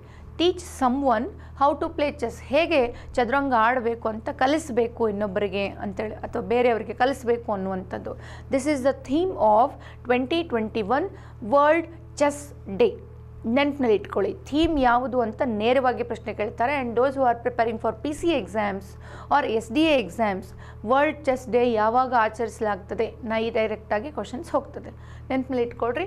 ಸೊ ಇಲ್ಲಿ ಚೆಸ್ ಡೇ ಆಚರಣೆ ಮಾಡಿರೋದ್ರಿಂದ ನಮ್ಮ ದೇಶದ ಕೆಲವು ಪ್ರಮುಖ ಚೆಸ್ ಆಟಗಾರರ ಹೆಸರನ್ನು ನಾನು ಇಲ್ಲಿ ಕೊಡ್ತಾ ಇದ್ದೀನಿ. ಬಿಕಾಸ್ ಏನು ಮಾಡ್ತಾರೆ, ಈ FDA, SDA ಮತ್ತು PSI ಎಕ್ಸಾಮ್ಸ್ಗಳಲ್ಲಿ ಮತ್ತು PSI ಎಕ್ಸಾಮ್ಸ್ಗಳಲ್ಲಿ ಇವರು ಯಾವುದಾದ್ರೂ ಒಬ್ಬ ಸಾಧಕರ ಹೆಸರನ್ನು ಕೊಟ್ಟುಬಿಟ್ಟು ಇವರು ಯಾವ ಕ್ರೀಡೆಗೆ ಸಂಬಂಧಿಸಿದ್ದಾರೆ ಅಥವಾ ಇವರು ಯಾವ ಕ್ಷೇತ್ರಕ್ಕೆ ಸಂಬಂಧಿಸಿದ್ದಾರೆ ಅಂತ ನೇರವಾಗಿ ನಿಮಗೆ ಪ್ರಶ್ನೆಗಳನ್ನು ಕೇಳ್ತಾ ಇರ್ತಾರೆ. ಸೊ ಅದಕ್ಕೋಸ್ಕರ ನೋಡ್ಕೊಳ್ಳಿ, ವಿಶ್ವನಾಥ್ ಆನಂದ್, ತಮಿಳುನಾಡಿನ ವಿಶ್ವನಾಥ್ ಆನಂದ್ ವರ್ಲ್ಡ್ ಚೆಸ್ ಚಾಂಪಿಯನ್ಶಿಪ್ಪನ್ನು ಹಲವಾರು ಬಾರಿ ಭಾರತಕ್ಕೆ ಕೊಡಿಸಿದಂತಹ ಮಹಾನ್ ಆಟಗಾರ ಅಂಥೇಳಿ, ದೈತ್ಯ ಆಟಗಾರ ವಿಶ್ವನಾಥ್ ಆನಂದ್ ಆಗಿರ್ಬೋದು. ಪೆಂತಲ ಹರಿಕೃಷ್ಣ ಆಂಧ್ರದವರು, ಭಾಸ್ಕರನ್ ಅಭಿದಾನ್ ತಮಿಳುನಾಡಿನವರು, ಹಾಗೆ ಕೃಷ್ಣನ್ ಶಶಿಕಿರಣ್ ತಮಿಳುನಾಡಿನವರು, ಹಾಗೆ ನಮ್ಮ ಹೆಮ್ಮೆ ನಮ್ಮ ಕೊನೇರು ಹಂಪಿ ಆಂಧ್ರ, ಮಹಿಳೆ ಕೊನ್ನೇರು ಹೆಂಪಿ, ತಾನಿಯಾ ಸಚ್ದೇವ್ ದಿಲ್ಲಿಯವರು, ಇವರು ಹಲವಾರು ಜನ ಚೆಸ್ ಆಟಗಾರರಿದ್ದಾರೆ.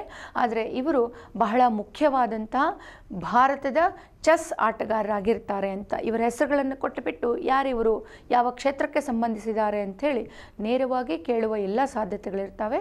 ಆ ಕಾರಣಕ್ಕೋಸ್ಕರ ತೋರಿಸಿರೋದು. ಸೊ ನೇರವಾಗಿ ನೆನಪಿನಲ್ಲಿ ಇಟ್ಕೊಂಡಿರ್ರಿ. S, will move to the next concept ಅಂಥೇಳಿ, which is very much important ಅಂಥೇಳಿ. ಇದು ನೇರವಾಗಿ ನಿಮ್ಮ ಎಕನಾಮಿಕ್ಸ್ಗೆ ಸಂಬಂಧಪಟ್ಟಂಥ ಪ್ರಶ್ನೆ ಇದು. ಸೊ ಏನು ಅನ್ನುವಂಥದ್ದನ್ನು ನೋಡೋಣ. GDP ಕ್ಯಾಲ್ಕುಲೇಷನ್ ಅಂಥೇಳಿ.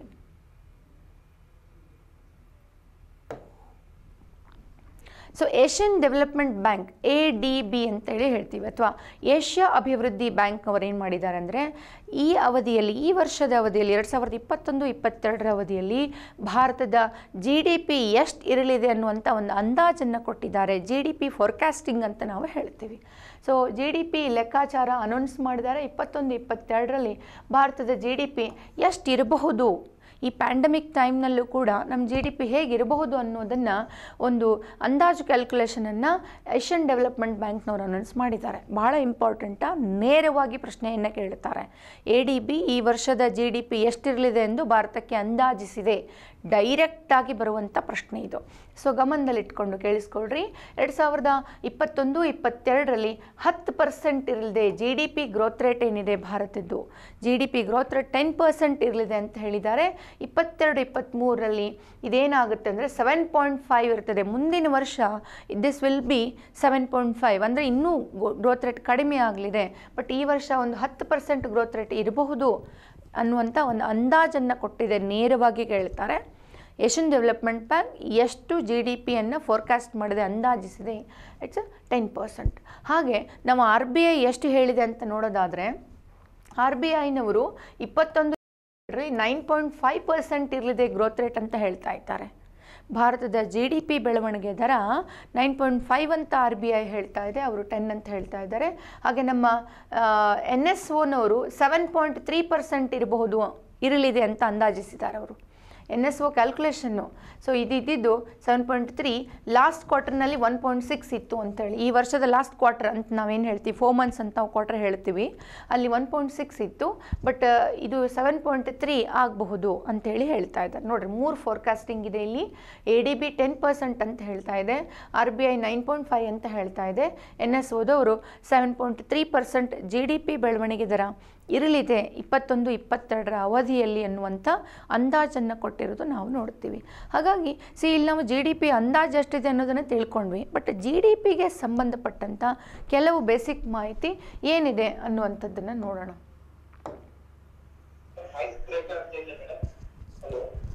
Okay, S, Asian development bank ಅಂತ ಇಲ್ಲಿ ಪ್ರಸ್ತಾಪ ಬಂದಿದ್ದರಿಂದ ಫಸ್ಟು ಏಷ್ಯನ್ ಡೆವಲಪ್ಮೆಂಟ್ ಬ್ಯಾಂಕ್ ಬಗ್ಗೆ ನೋಡಿಬಿಟ್ಟು ಆಮೇಲೆ GDP ಕ್ಯಾಲ್ಕುಲೇಷನ್ಗೆ ಹೋಗೋಣ ಅಂಥೇಳಿ.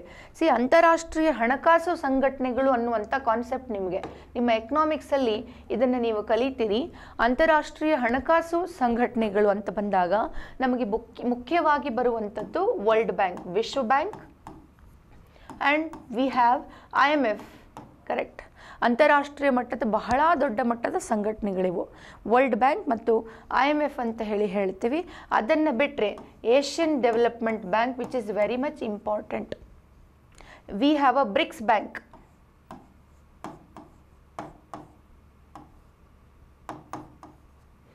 ಹೌದ್ರಿ. We have AIIB. ನೋಡಿರಿ, ಅಂತಾರಾಷ್ಟ್ರೀಯ ಮಟ್ಟದ ಹಣಕಾಸು ಸಂಘಟನೆಗಳು ಭಾಳ ಇಂಪಾರ್ಟೆಂಟ್ ಆಗ್ತವೆ. ಅದರಲ್ಲೂ ಈ 2 ಏನಿದ್ದಾವೆ ನಮಗೆ ಬಹಳ ಮುಖ್ಯ ಆಗ್ತವೆ. ನಾನು ಈ ಹಿಂದೆ ಕೂಡ ಹೇಳಿದ್ದೀನಿ. ಏನು, ಜಗತ್ತಿನಲ್ಲಿ 2ನೇ ಮಹಾಯುದ್ಧ ಮುಕ್ತಾಯ ಆಯಿತು. 2ನೇ ಮಹಾಯುದ್ಧ ಮುಕ್ತಾಯ ಆದಮೇಲೆ ಜಗತ್ತಿನ ಬಹುತೇಕ ರಾಷ್ಟ್ರಗಳು ಸಂಕಷ್ಟದಲ್ಲಿ ಸಿಲುಕೊಂಡಿದ್ವು. ಆ ಒಂದು ಸಂದರ್ಭದಿಂದ ರಾಷ್ಟ್ರಗಳನ್ನು ಮೇಲೆತ್ತಲಿಕ್ಕೆ ಹಣಕಾಸು ಸಂಘಟನೆಗಳು ಅನಿವಾರ್ಯ ಆಗಿದ್ವು.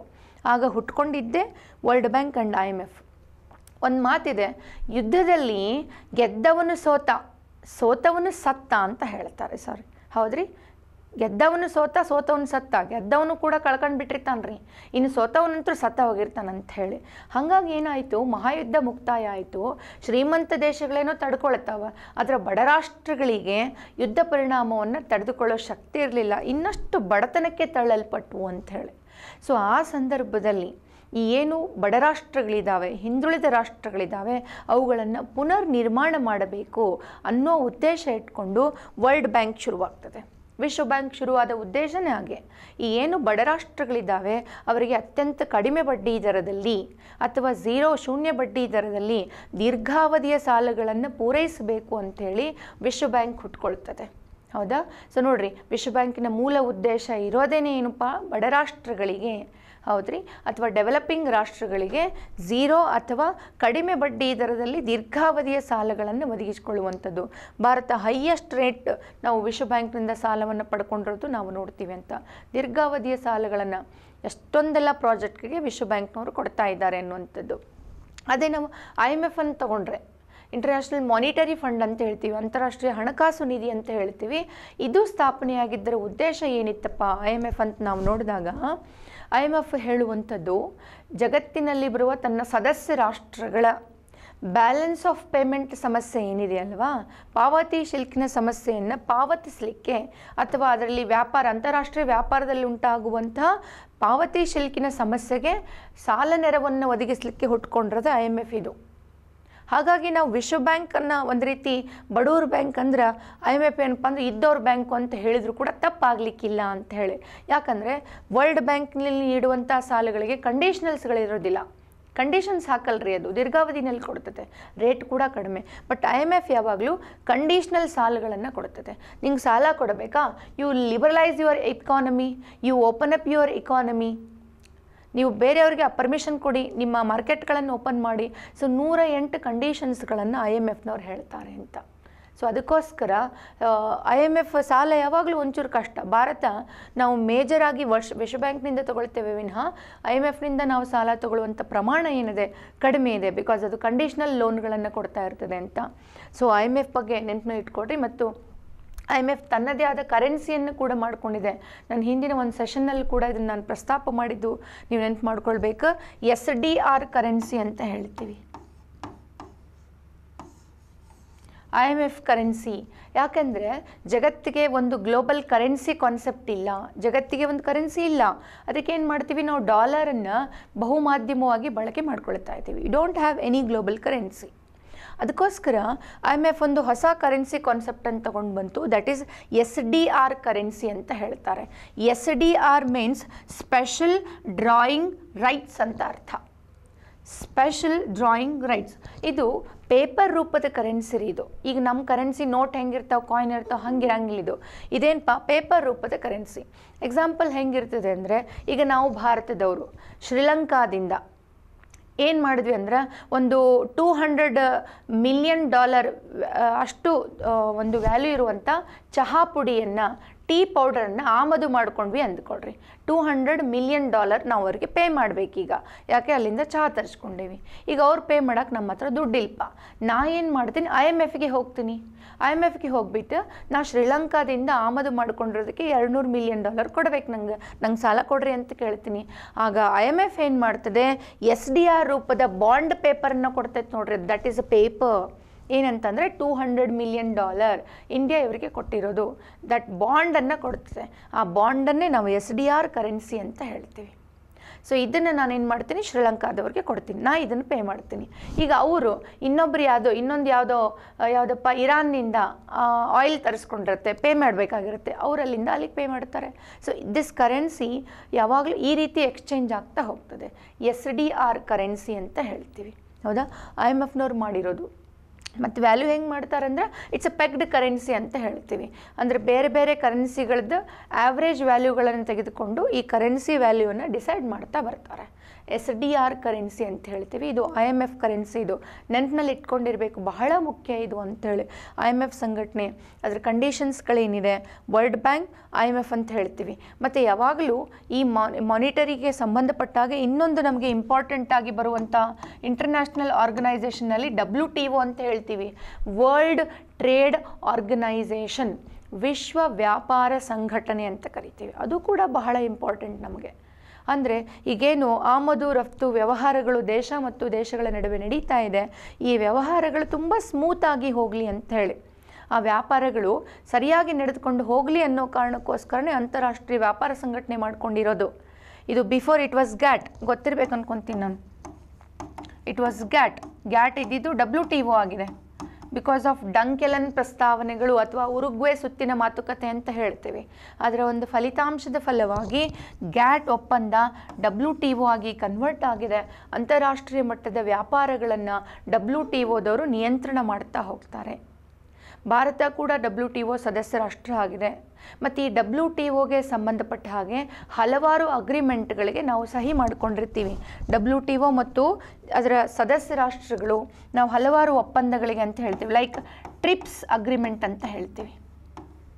ಟ್ರಿಪ್ಸ್ ಅಂತ ಹೇಳಿದೆ, ಟ್ರಿಮ್ಸ್ ಅಂತ ಹೇಳಿದೆ, ಟ್ರಿಮ್ಸ್ ಅಗ್ರಿಮೆಂಟ್. ಯು ಹ್ಯಾವ್ ಅ ಗ್ಯಾಟ್ಸ್ ಅಂತಿದೆ, ಹೌದ್ರಿ. You have a agreement on agriculture. ನೋಡ್ರಿ, these are some agreements we signed with WTO ಜೊತೆ ಸೈನ್ ಮಾಡಿದ್ದೀವಿ. Trade related intellectual property rights ಅಂತ ಹೇಳ್ತಾರೆ. Trade related intellectual property rights ಅಂತ ಹೇಳ್ತೀವಿ ನಾವು. ಅಂದರೆ ಬೌದ್ಧಿಕ ಆಸ್ತಿ ಹಕ್ಕುಗಳ ಮೇಲಿನ ಅಂತಾರಾಷ್ಟ್ರೀಯ ಒಪ್ಪಂದ ಅಂತ ಹೇಳ್ತಾರೆ. ಈಗ ಬೌದ್ಧಿಕ ಆಸ್ತಿ ಹಕ್ಕುಗಳಂದ್ರೇನು ಕಾನ್ಸೆಪ್ಟನ್ನು ನೀವು ಕೇಳಿರ್ಬೋದು ಅಂತ ಅಂದುಕೊಂಡಿದ್ದೀನಿ. ಈಗ ನಾವು ದೈಹಿಕ ಶ್ರಮವನ್ನು ಹಾಕಿಬಿಟ್ಟು ಆಸ್ತಿ ಮಾಡ್ತೀವಿ ರೀ, ಹೊಲ ಮನೆ ಜಾಗ ಗಳಿಸ್ತೀವಿ, ಕಾರ್ ತೊಗೊತೀವಿ, ಬಂಗಾರ ತೊಗೊತೀವಿ, ಅದು ನಮ್ಮ ಆಸ್ತಿನ. ಆದರೆ ಈಗ ಒಬ್ಬ ಬರಹಗಾರ, ಒಬ್ಬ ಲೇಖಕ ಒಂದು ಕಾದಂಬರಿಯನ್ನು ಬರೀತಾನೆ, ಒಂದು ಪುಸ್ತಕವನ್ನು ಬರೀತಾರೆ, ಒಂದು ಕೃತಿಯನ್ನು ಬರೀತಾರೆ. ಅದನ್ನು ಅವ್ರು ಬರೀಬೇಕಂದ್ರೆ ಅವ್ರ ತಲೆಗೆ ಏನಾರು ಇರಬೇಕಲ್ಲ, ಅಂದರೆ ಬರೀತಾರೆ. ಹಾಗಾಗಿ ಅವರು ಬರೆದಂಥ ಪುಸ್ತಕಗಳೇನಿದೆ, ಅವರ ಕೃತಿಗಳೇನಿದೆ, ಅದು ಅವರ ಬೌದ್ಧಿಕ ಆಸ್ತಿ. ಈಗ ಒಬ್ಬ ಇಂಜಿನಿಯರ್ ಯಾವುದೋ ಒಂದು ಮಾಡೆಲನ್ನು ತಯಾರು ಮಾಡ್ತಾರೆ, ಹೌದಾ, ಯಾವುದೋ ಮಷಿನ್ ತಯಾರು ಮಾಡ್ತಾರೆ, ಒಂದು ಕಾರ್ ಮಾಡೆಲ್ ತಯಾರು ಮಾಡ್ತಾರೆ. ಅವರು ಅದನ್ನು ತಯಾರು ಮಾಡ್ತಾರೆ ಅಂದರೆ ಅದು ಅವರ ಬೌದ್ಧಿಕ ಆಸ್ತಿ. ಅದು ಕರೆಕ್ಟ್ ರೀ. ಈಗ ಒಂದು ಸೀರೆ, ಯಾವುದೋ ಒಂದು ರೇಷ್ಮೆ ಸೀರೆ ಹೊಸ ಪ್ಯಾಟರ್ನ್ ಒಂದು ಕಂಪ್ನಿನವ್ರು ತಯಾರು ಮಾಡ್ತಾರೆ, ಡಿಸೈನ್ ಮಾಡ್ತಾರಂತಂದರೆ ಅದು ಡಿಸೈನ್ ಮಾಡಿದಂಥ ವ್ಯಕ್ತಿಗಳ ಬೌದ್ಧಿಕ ಆಸ್ತಿ ಅದು ಅಂತ ಹೇಳಿ, ಹೌದಾ. ಅದು ಅಂತ ಇಂಟೆಲೆಕ್ಚುವಲ್ ಪ್ರಾಪರ್ಟಿ ಆಗಿರ್ತದೆ. ಹಾಗಾಗಿ ಅದರ ಮೇಲೆ ಕಾಪಿ ರೈಟ್ಸ್ಗಳಿರ್ತದೆ, ಪೇಟೆಂಟ್ಗಳಿರ್ತದೆ, ಇಂಡಸ್ಟ್ರಿಯಲ್ ಡಿಸೈನ್ಸ್ ಅಂತ ಹೇಳ್ತೀವಿ. ನೋಡಿರಿ, ಇವೆಲ್ಲ ಬೌದ್ಧಿಕ ಆಸ್ತಿ ಹಕ್ಕುಗಳೇ, ನೇರವಾಗಿ ಎಕ್ಸಾಮ್ನಲ್ಲಿ ಬರುವಂಥ ಪ್ರಶ್ನೆ.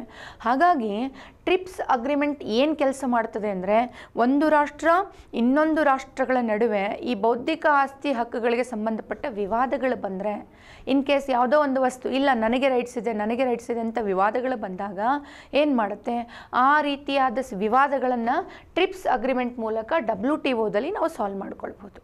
That's a trips agreement. ಹಾಗೆ we have a ಟ್ರಿಮ್ಸ್, trade related investment measures ಅಂತಾರೆ. ಟ್ರೇಡ್ ರಿಲೇಟೆಡ್ ಇನ್ವೆಸ್ಟ್ಮೆಂಟ್ ಮೆಜರ್ಸ್ ಅಂತ ಹೇಳ್ತೀವಿ. ಟ್ರಿಮ್ಸ್ ಇದು ಅಂತ ಅಂದರೆ ಇನ್ವೆಸ್ಟ್ಮೆಂಟ್ಗೆ ಸಂಬಂಧಪಟ್ಟದ್ದು. FDI ಇನ್ವೆಸ್ಟ್ಮೆಂಟ್, FII ಇನ್ವೆಸ್ಟ್ಮೆಂಟ್ ಅಂತೀವಿ. GDRದು ಆಗಿರ್ಬೋದು, ADR ಆಗಿರ್ಬೋದು, P ನೋಟ್ಸ್ಗೆ ಸಂಬಂಧಪಟ್ಟದ್ದಾಗಿರ್ಬೋದು, ಹೆಜ್ ಫಂಡ್ಸ್ಗೆ ಸಂಬಂಧಪಟ್ಟದ್ದಾಗಿರ್ಬೋದು. ಒಟ್ಟಾರೆ ಇಂಟರ್ನ್ಯಾಷನಲ್ ಇನ್ವೆಸ್ಟ್ಮೆಂಟ್ ಕಾನ್ಸೆಪ್ಟ್ಗಳಂತ ನಾವೇನು ಎಕನಾಮಿಕ್ಸಲ್ಲಿ ಕಲಿತೀವಿ, ಆ ಥರದ ಯಾವುದೇ ವಿವಾದಗಳು ಬೇರೆ ಬೇರೆ ರಾಷ್ಟ್ರಗಳು ಅಥವಾ WTO ರಾಷ್ಟ್ರಗಳ ನಡುವೆ ವಿವಾದಗಳೇನಾದರೂ ಕಂಡು ಬಂದಾಗ ಅದನ್ನು ಏನಂತಂದರೆ ಸರಿ ಮಾಡೋದಕ್ಕೋಸ್ಕರನೇ ಈ ಒಂದು ಅಗ್ರಿಮೆಂಟ್ಗೆ ಸಹಿ ಮಾಡಲಾಗಿದೆ. ಈ ಸವಾಲುಗಳನ್ನು ಈ ಒಂದು ವೇದಿಕೆಯಲ್ಲಿ ಕೇಳ್ತಾರೆ ಎನ್ನುವಂಥದ್ದು ಅಂತ ಟ್ರಿಮ್ಸ್ ಅಂತ ಹೇಳ್ತೀವಿ. ಹಾಗೆ ಗ್ಯಾಟ್ಸ್ ಅಂತ ಹೇಳಿ ಇದೆ, ಗ್ಯಾಟ್ಸ್ ಅಗ್ರಿಮೆಂಟ್ ಅಂತ ಹೇಳಿ ಕೇಳಿಸ್ತಾ ಇದೆಯಾ?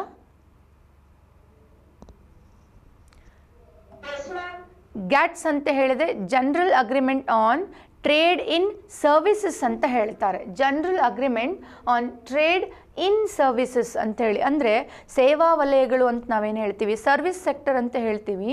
ಸೇವಾ ವಲಯಕ್ಕೆ ಸಂಬಂಧಪಟ್ಟಂತಹ ಯಾವುದೇ, ಈಗ ನಾವೇನು ಸಾಫ್ಟ್ವೇರ್ ರಫ್ತು ಅಂತ ಹೇಳಿ ಆಗಿರ್ಬೋದು, BPO ಕಂಪ್ನಿಗಳು ಅಂತ ಆಗಿರ್ಬೋದು, MNC ಕಂಪ್ನಿಗಳು, ಸಾಫ್ಟ್ವೇರ್ ಕಂಪ್ನಿಗಳೇನಿದ್ದಾವೆ ಇವುಗಳಲ್ಲಿ ಅಗೇನ್ ಟೈಪ್ 1, ಟೈಪ್ 2 ಅಥವಾ mode 1, mode 2, mode 3, mode 4 services ಅಂತ ಬರ್ತದೆ. ಗ್ಯಾಟ್ಸಲ್ಲಿ ನಾವು ನೋಡಬೇಕು ಅದನ್ನೆಲ್ಲ. ಫೈನ್, ಅದಕ್ಕೆ ಸಂಬಂಧಪಟ್ಟ ವಿವಾದಗಳನ್ನು ಗ್ಯಾಟ್ಸ್ ಮೂಲಕ ಬಗೆಹರಿಸ್ಕೊತೀವಿ.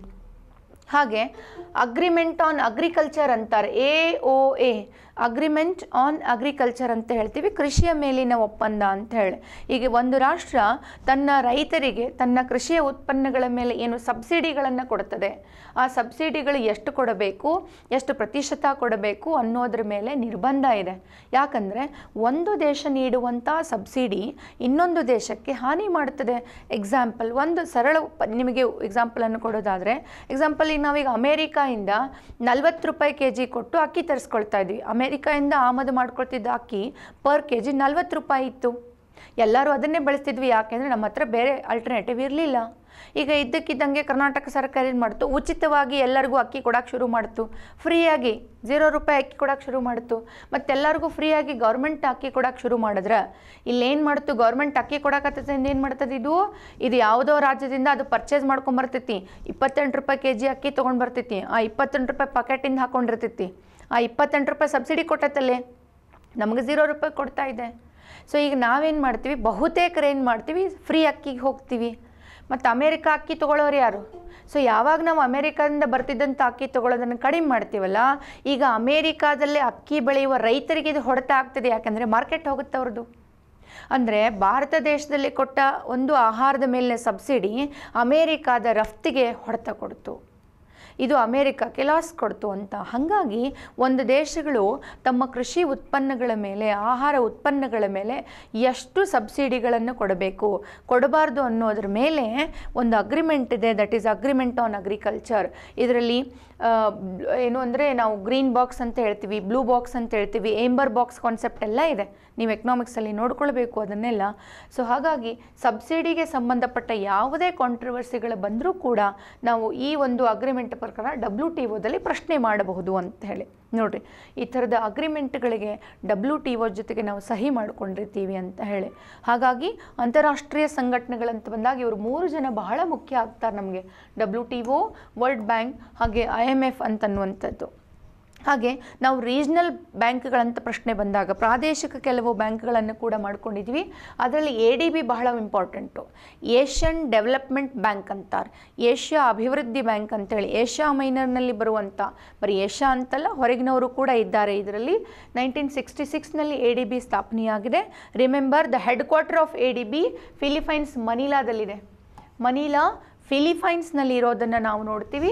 ಒಟ್ಟು 68 ಸದಸ್ಯ ರಾಷ್ಟ್ರಗಳು ಈ ಬ್ಯಾಂಕ್ನಲ್ಲಿ ಇದ್ದಾರೆ. ಏಷ್ಯನ್ ಡೆವಲಪ್ಮೆಂಟ್ ಬ್ಯಾಂಕ್ನೊಳಗೆ 68 ರಾಷ್ಟ್ರಗಳು ಇರೋದನ್ನು ನೋಡ್ತೀವಿ ನಾವು. ಅಟ್ ಪ್ರೆಸೆಂಟ್ ಎಂ ಅಸಾಕಾವಾ ಅವರು ಇದರ ಚೇರ್ಮನ್ ಆಗಿದ್ದಾರೆ. ಅಸಾಕಾವಾ ಅಂತ ಹೇಳ್ತೀವಿ. ಅವರು ಅಟ್ ಪ್ರೆಸೆಂಟ್ ಪ್ರೆಸಿಡೆಂಟ್ ಆಗಿರೋದನ್ನು ನಾವು ನೋಡ್ತೀವಿ. ಭಾಳ important head quarter. PSI ಎಕ್ಸಾಮ್ನವರು, FDST ಅವರು, PSI ಮಂದಿ ನೆನ್ಪಿಟ್ಕೋಬೇಕಾ, ಹೆಡ್ ಕ್ವಾರ್ಟರ್ ಡೈರೆಕ್ಟಾಗಿ ಪ್ರಶ್ನೆ ಹೋಗ್ತದೆ ಅಂತೇಳಿ. ಫಿಲಿಪೈನ್ಸ್ ಮನಿಲಾದಲ್ಲಿ ಇದೆ ಅಂತ ಏಷ್ಯನ್ ಡೆವಲಪ್ಮೆಂಟ್ ಬ್ಯಾಂಕ್. ಹಾಗೆ ನೋಡಿರಿ, ಬ್ರಿಕ್ಸ್ ಬ್ಯಾಂಕ್ ಅಂತ ಹೇಳ್ತೀವಿ ಅಥವಾ NDB ಅಂತ ಕೂಡ ಹೇಳ್ತಾರೆ. ನ್ಯೂ ಡೆವಲಪ್ಮೆಂಟ್ ಬ್ಯಾಂಕ್ ಅಂತೇಳಿ 14ರೊಳಗೆ ಮಾಡ್ಕೊಂಡಾರ. ಈ ಬ್ರಿಕ್ಸ್ ಸದಸ್ಯ ರಾಷ್ಟ್ರಗಳೇನಿದ್ದಾವೆ ಅಲ್ವಾ, ಬ್ರಿಕ್ಸ್ ಆರ್ಗನೈಸೇಷನ್ ಸಂಘಟನೆ ಏನಿದೆ, ತನ್ನ ಸದಸ್ಯ ರಾಷ್ಟ್ರಗಳಿಗೆ ಆರ್ಥಿಕ ಸಾಲ ನೆರವನ್ನು ಕೊಡಬೇಕು ಅಂತೇಳಿ ನ್ಯೂ ಡೆವಲಪ್ಮೆಂಟ್ ಬ್ಯಾಂಕ್ ಅಂತ ಹೇಳ್ತೀವಿ, NDB ಅಥವಾ ಬ್ರಿಕ್ಸ್ ಬ್ಯಾಂಕ್ ಅಂತ ಹೇಳ್ತಾರೆ. China ಒಳಗೈತಿದ್ರ head quarter. NDBಯನ್ನು 14ರಲ್ಲಿ ಮಾಡ್ಕೊಂಡಿದ್ದಾರೆ. ಸೊ ಇವೆಲ್ಲ ರೀಜ್ನಲ್ ಬ್ಯಾಂಕ್ಸ್ಗಳಿವು. ನ್ಯೂ ಡೆವಲಪ್ಮೆಂಟ್ ಬ್ಯಾಂಕ್ ಅಥವಾ ಬ್ರಿಕ್ಸ್ ಬ್ಯಾಂಕ್ ಅಂತಾರೆ. ಹಾಗೆ ಇನ್ನೊಂದು ಬ್ಯಾಂಕ್ ಇದೆ, AIIB ಅಂತ ಹೇಳ್ತೀವಿ, ಏಷ್ಯನ್ ಇನ್ಫ್ರಾಸ್ಟ್ರಕ್ಚರ್ ಇನ್ವೆಸ್ಟ್ಮೆಂಟ್ ಬ್ಯಾಂಕ್ ಅಂತಾರೆ. ಇದು ಕೂಡ 2014ರಲ್ಲೇ ಬಂದಿರೋದು. ಏಷ್ಯನ್ ಇನ್ಫ್ರಾಸ್ಟ್ರಕ್ಚರ್ ಇನ್ವೆಸ್ಟ್ಮೆಂಟ್ ಬ್ಯಾಂಕ್ ಅಂತ ಹೇಳಿ ಇದೆ. ಏಷ್ಯಾ ಮೈನರ್ ವ್ಯಾಪ್ತಿನಲ್ಲಿ ಅಥವಾ ಈ ಬ್ಯಾಂಕ್ನ ಸದಸ್ಯ ರಾಷ್ಟ್ರಗಳಿಗೆ ಮೂಲ ಸೌಕರ್ಯಗಳ ನಿರ್ಮಾಣಕ್ಕಾಗಿ ಸಾಲ ನೆರವನ್ನು ಕೊಡುವಂಥ ಬ್ಯಾಂಕ್ ಇದು, AIIB ಅಂತ ಹೇಳ್ತಾರೆ. ಎಲ್ಲ ಬಹಳ ಇಂಪಾರ್ಟೆಂಟು ನಿಮ್ಮ ಪರೀಕ್ಷಾ ದೃಷ್ಟಿಯಿಂದ. ದಯವಿಟ್ಟು ನೋಡ್ಕೊಳ್ಳಿ, ದಯವಿಟ್ಟು ತಿಳ್ಕೊಂಡಿರಿ, ನೇರವಾಗಿ ಕೇಳ್ತಾರೆ ಅಂತ. ಸೊ ADBನವರು ನಮಗೆ GDP ಫೋರ್ಕಾಸ್ಟ್ ಮಾಡಿದ್ದನ್ನು ನೋಡ್ತಾ ಇದ್ವಿ ನಾವು, ಹೌದಾ. ಈಗ ಏಷ್ಯನ್ ಡೆವಲಪ್ಮೆಂಟ್ ಬ್ಯಾಂಕ್ ಅಂತ ನಾನೇನು ಹೇಳಿದೆ, ಈ ಏಷ್ಯನ್ ಡೆವಲಪ್ಮೆಂಟ್ ಬ್ಯಾಂಕ್ನಲ್ಲಿ 68 ಸದಸ್ಯ ರಾಷ್ಟ್ರಗಳು ಬರ್ತಾವೆ. ಈ 68 ಸದಸ್ಯ ರಾಷ್ಟ್ರಗಳಲ್ಲಿ ಹೆಚ್ಚು ಕಾಂಟ್ರಿಬ್ಯೂಷನ್ ಮತ್ತು ವೋಟಿಂಗ್ ಪವರ್ ಹೊಂದಿರುವಂಥ ರಾಷ್ಟ್ರಗಳ ಒಂದು ಲಿಸ್ಟನ್ನು ನಾನು ಇಲ್ಲಿ ತೋರಿಸೋ ಪ್ರಯತ್ನ ಮಾಡಿದ್ದೀನಿ. ಏಷ್ಯನ್ ಡೆವಲಪ್ಮೆಂಟ್ ಬ್ಯಾಂಕ್ನಲ್ಲಿ 15% ಇನ್ವೆಸ್ಟ್ಮೆಂಟ್ ಕಾಂಟ್ರಿಬ್ಯೂಷನ್ ಮಾಡಿರೋದು ಜಪಾನ್. ಇನ್ವೆಸ್ಟ್ಮೆಂಟ್ ಜಾಸ್ತಿ ಇರೋದ್ರಿಂದ ವೋಟಿಂಗ್ ರೇಟ್ಸ್ ಕೂಡ ಜಾಸ್ತಿ ಇದೆ.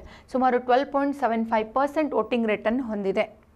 ಹಾಗೆ ಎರಡನೇ ಸ್ಥಾನದಲ್ಲಿ US ಇದೆ, ಅದು ಅರೌಂಡ್ 15% ಇದೆ. ಅದರ ವೋಟಿಂಗ್ ರೇಟ್ಸ್ ಕೂಡ 12.75% ಇದೆ.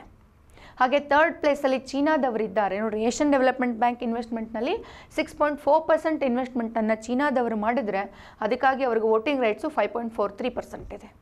ಇಂಡಿಯಾ ಇನ್ 4th ರ್ಯಾಂಕ್ ನೋಡ್ರಿ. ಈ ADBನಲ್ಲಿ ಕಾಂಟ್ರಿಬ್ಯೂಷನ್ ಮಾಡಿರುವಂಥ ರಾಷ್ಟ್ರಗಳಲ್ಲಿ 4th ಇದ್ದೀವಿ. 6.3%, ಚೀನಾಗಿಂತ 1.1% ಕಡಿಮೆ ಇದ್ದೀವಿ ನಾವು. 6.3% ಇದೆ. ಹಾಗಾಗಿ ನಮ್ಗೆ ವೋಟಿಂಗ್ ರೇಟ್ಸ್ ಕೂಡ 5.3% ಇದೆ. ಹಾಗೆ 5th ಪ್ಲೇಸ್ನಲ್ಲಿ ಆಸ್ಟ್ರೇಲಿಯಾದವರಿದ್ದಾರೆ. ಆಸ್ಟ್ರೇಲಿಯಾದ ಕಾಂಟ್ರಿಬ್ಯೂಷನ್ ಬಂದು 5.7% ಇದೆ ಆ್ಯಂಡ್ ದೇರ್ ವೋಟಿಂಗ್ ರೈಟ್ಸು 4.91% ಇದೆ. ಹೌದಾ? ಸೊ ಅತಿ ಹೆಚ್ಚಂತ ಬಂದಾಗ ನಾವು ಜಪಾನ್ ನೋಡ್ತೀವಿ. India is in 4th rank ಅಂತ ಹೇಳ್ತೀವಿ ಅಂತ. ಸೊ ಏಷ್ಯನ್ ಡೆವಲಪ್ಮೆಂಟ್ ಬ್ಯಾಂಕಿಗೆ ಸಂಬಂಧಪಟ್ಟದ್ದು. ಸೊ ಈಗ ನಾವು GDP ಫೋರ್ಕಾಸ್ಟಿಂಗನ್ನು ನೋಡ್ತಾ ಇದ್ವಿ. 10% ಅಂತ ಯಾರು ಹೇಳಿದರು? ಏಷ್ಯನ್ ಡೆವಲಪ್ಮೆಂಟ್ ಬ್ಯಾಂಕ್ ಅವರು ಹೇಳಿದ್ದಾರೆ. GDP ಅಂತ ಬಂದಾಗ ಒಟ್ಟು ರಾಷ್ಟ್ರೀಯ ಉತ್ಪನ್ನ ಅಂತ ಹೇಳ್ತೀವಿ ನಾವು. ಗ್ರಾಸ್ ಡೊಮೆಸ್ಟಿಕ್ ಪ್ರಾಡಕ್ಟ್ ಅಂತ ಹೇಳ್ತೀವಿ. ಹಾಗಾದರೆ GDP ಅಂದರೆ ಒಂದು ದೇಶದಲ್ಲಿ ಒಂದು ಗೊತ್ತಾದ ವರ್ಷದಲ್ಲಿ ಉತ್ಪಾದನೆಯಾದಂತಹ ಎಲ್ಲ ಅಂತಿಮ ಸರಕು ಸೇವೆಗಳ ಮಾರುಕಟ್ಟೆ ಮೌಲ್ಯವನ್ನು GDP ಅಂತ ಕರೀತಾರೆ. ಎಲ್ಲ ಸರಕು ಸೇವೆಗಳು ಒಂದು ವರ್ಷದ ಅವಧಿಯಲ್ಲಿ ಒಂದು ರಾಷ್ಟ್ರದಲ್ಲಿ ಉತ್ಪಾದನೆಯಾದಂತಹ ಸರಕು ಮತ್ತು ಸೇವೆಗಳ ಒಟ್ಟು ಮಾರುಕಟ್ಟೆ ಮೌಲ್ಯವನ್ನೇ ನಾವು GDP ಅಂತ ಹೇಳುವಂಥದ್ದು ನಿಮಗೆಲ್ಲ ಗೊತ್ತಿರುವುದು. ಸೊ ಎಲ್ಲ ನೆನಪಿನಲ್ಲಿ ಇಟ್ಕೊಂಡಿರ್ಬೇಕಾ? GDP, GNP, NNP ಅಂತೆಲ್ಲ ಕಾನ್ಸೆಪ್ಟ್ಗಳು ಬರ್ತಾವೆ. ಎಕನಾಮಿಕ್ಸಲ್ಲಿ ಬರುವಂಥ ಪ್ರಶ್ನೆ ಇವೆಲ್ಲ ಕಾನ್ಸೆಪ್ಟ್ಗಳು ಸಬ್ಜೆಕ್ಟನ್ನು ಸರಿಯಾಗಿ ತಿಳ್ಕೊಳ್ಬೇಕು.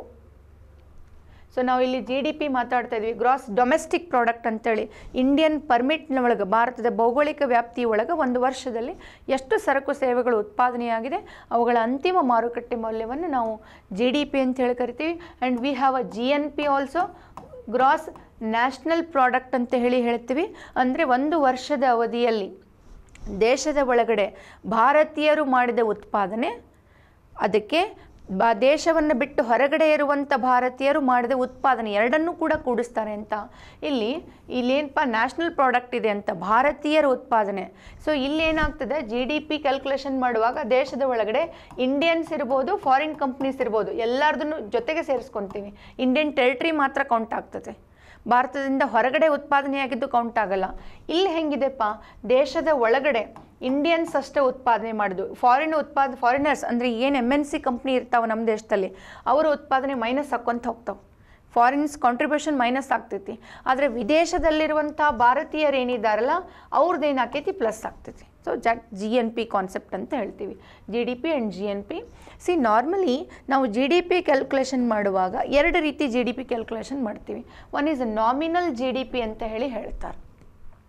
ನಾಮಿನಲ್ GDPನಲ್ಲಿ ಏನನ್ನು ಕ್ಯಾಲ್ಕುಲೇಟ್ ಮಾಡ್ತಾರೆ, ಮಾರುಕಟ್ಟೆ ಬೆಲೆಯಲ್ಲಿ ಮಾರ್ಕೆಟ್ ರೇಟ್ನಲ್ಲಿ GDP ಲೆಕ್ಕಾಚಾರ ಮಾಡಿದ್ರೆ, ಅಂದರೆ ಈಗ ಈ ವರ್ಷಕ್ಕೆ ನಾವು GDPಯನ್ನು ಕ್ಯಾಲ್ಕುಲೇಷನ್ ಮಾಡ್ತಾ ಇದ್ದೀವಿ ಅಂದರೆ ಈ ವರ್ಷದ ಮಾರ್ಕೆಟ್ ರೇಟ್ ಎಷ್ಟೈತಲ್ವಾ ಆ ರೇಟ್ನ ಅಡಿಯಲ್ಲಿ ಅದನ್ನು ಆಧಾರವಾಗಿಟ್ಟುಕೊಂಡು ನಾವು ಕ್ಯಾಲ್ಕುಲೇಷನನ್ನು ಮಾಡಿದ್ರೆ ಅದನ್ನು ನಾಮಿನಲ್ GDP ಅಂತ ಹೇಳ್ತಾರೆ. ನಾಮಿನಲ್ GDPಯನ್ನು ಮಾಡುವಾಗ ಯಾವ ವರ್ಷಕ್ಕೆ ಲೆಕ್ಕಾಚಾರ ಮಾಡಲಾಗ್ತಾ ಇರ್ತದೆ ಆ ವರ್ಷದ ಮಾರುಕಟ್ಟೆ ಬೆಲೆಯನ್ನು ಆಧಾರವಾಗಿಟ್ಕೊಳ್ತಾರೆ. ದಟ್ ಈಸ್ ನಾಮಿನಲ್ GDP ಅಂತ ಹೇಳಿ. ಸೊ 2020-21ರಲ್ಲಿ ಭಾರತದ ನಾಮಿನಲ್ GDP 197 ಲಕ್ಷ ಕೋಟಿ ಇದೆ. ಹೌದಾ? ಅದರ ಬೆಳವಣಿಗೆ ದರ ಸುಮಾರು 3% ಇದೆ ನೋಡ್ರಿ. ನಾಮಿನಲ್ GDP ಗ್ರೋತ್ ರೇಟು 3% ಅಂತ 2020-21ಕ್ಕೆ ಹೇಳಿದರೆ, ಅದೇ 19-20 ಅದರ ಹಿಂದಿನ ಸಾಲಿನಲ್ಲಿ ಸುಮಾರು 203 ಲಕ್ಷ ಕೋಟಿ ರೂಪಾಯಿ ಇತ್ತು ಭಾರತದ ನಾಮಿನಲ್ GDP ಇದು ಅಂಥೇಳಿ. ಸುಮಾರು 7.8% ಗ್ರೋತ್ ರೇಟನ್ನು ಕೂಡ ಹೊಂದಿತ್ತು. ಸೊ ಇದು ನಿಮ್ಮದು ಇದೊಂದು ನೆನ್ಪಿಟ್ಕೊಳ್ರಿ, ಇದೇ ವರ್ಷದ ಬೆಲೆಗಳಲ್ಲಿ GDPಯನ್ನು ಲೆಕ್ಕಾಚಾರ ಅದು ನಾಮಿನಲ್ GDP ಅಂಥೇಳಿ ಕರೆಸ್ಕೊಳ್ಳುತ್ತೆ ಅಂಥೇಳಿ. ಹಾಗೆ ಇನ್ನೊಂದು ಥರದ GDP ಕ್ಯಾಲ್ಕುಲೇಷನ್ ನೋಡ್ತೀವಿ ನಾವು, ದಟ್ ಈಸ್ ರಿಯಲ್ GDP ಅಂಥೇಳಿ. So nominal GDP and real GDP.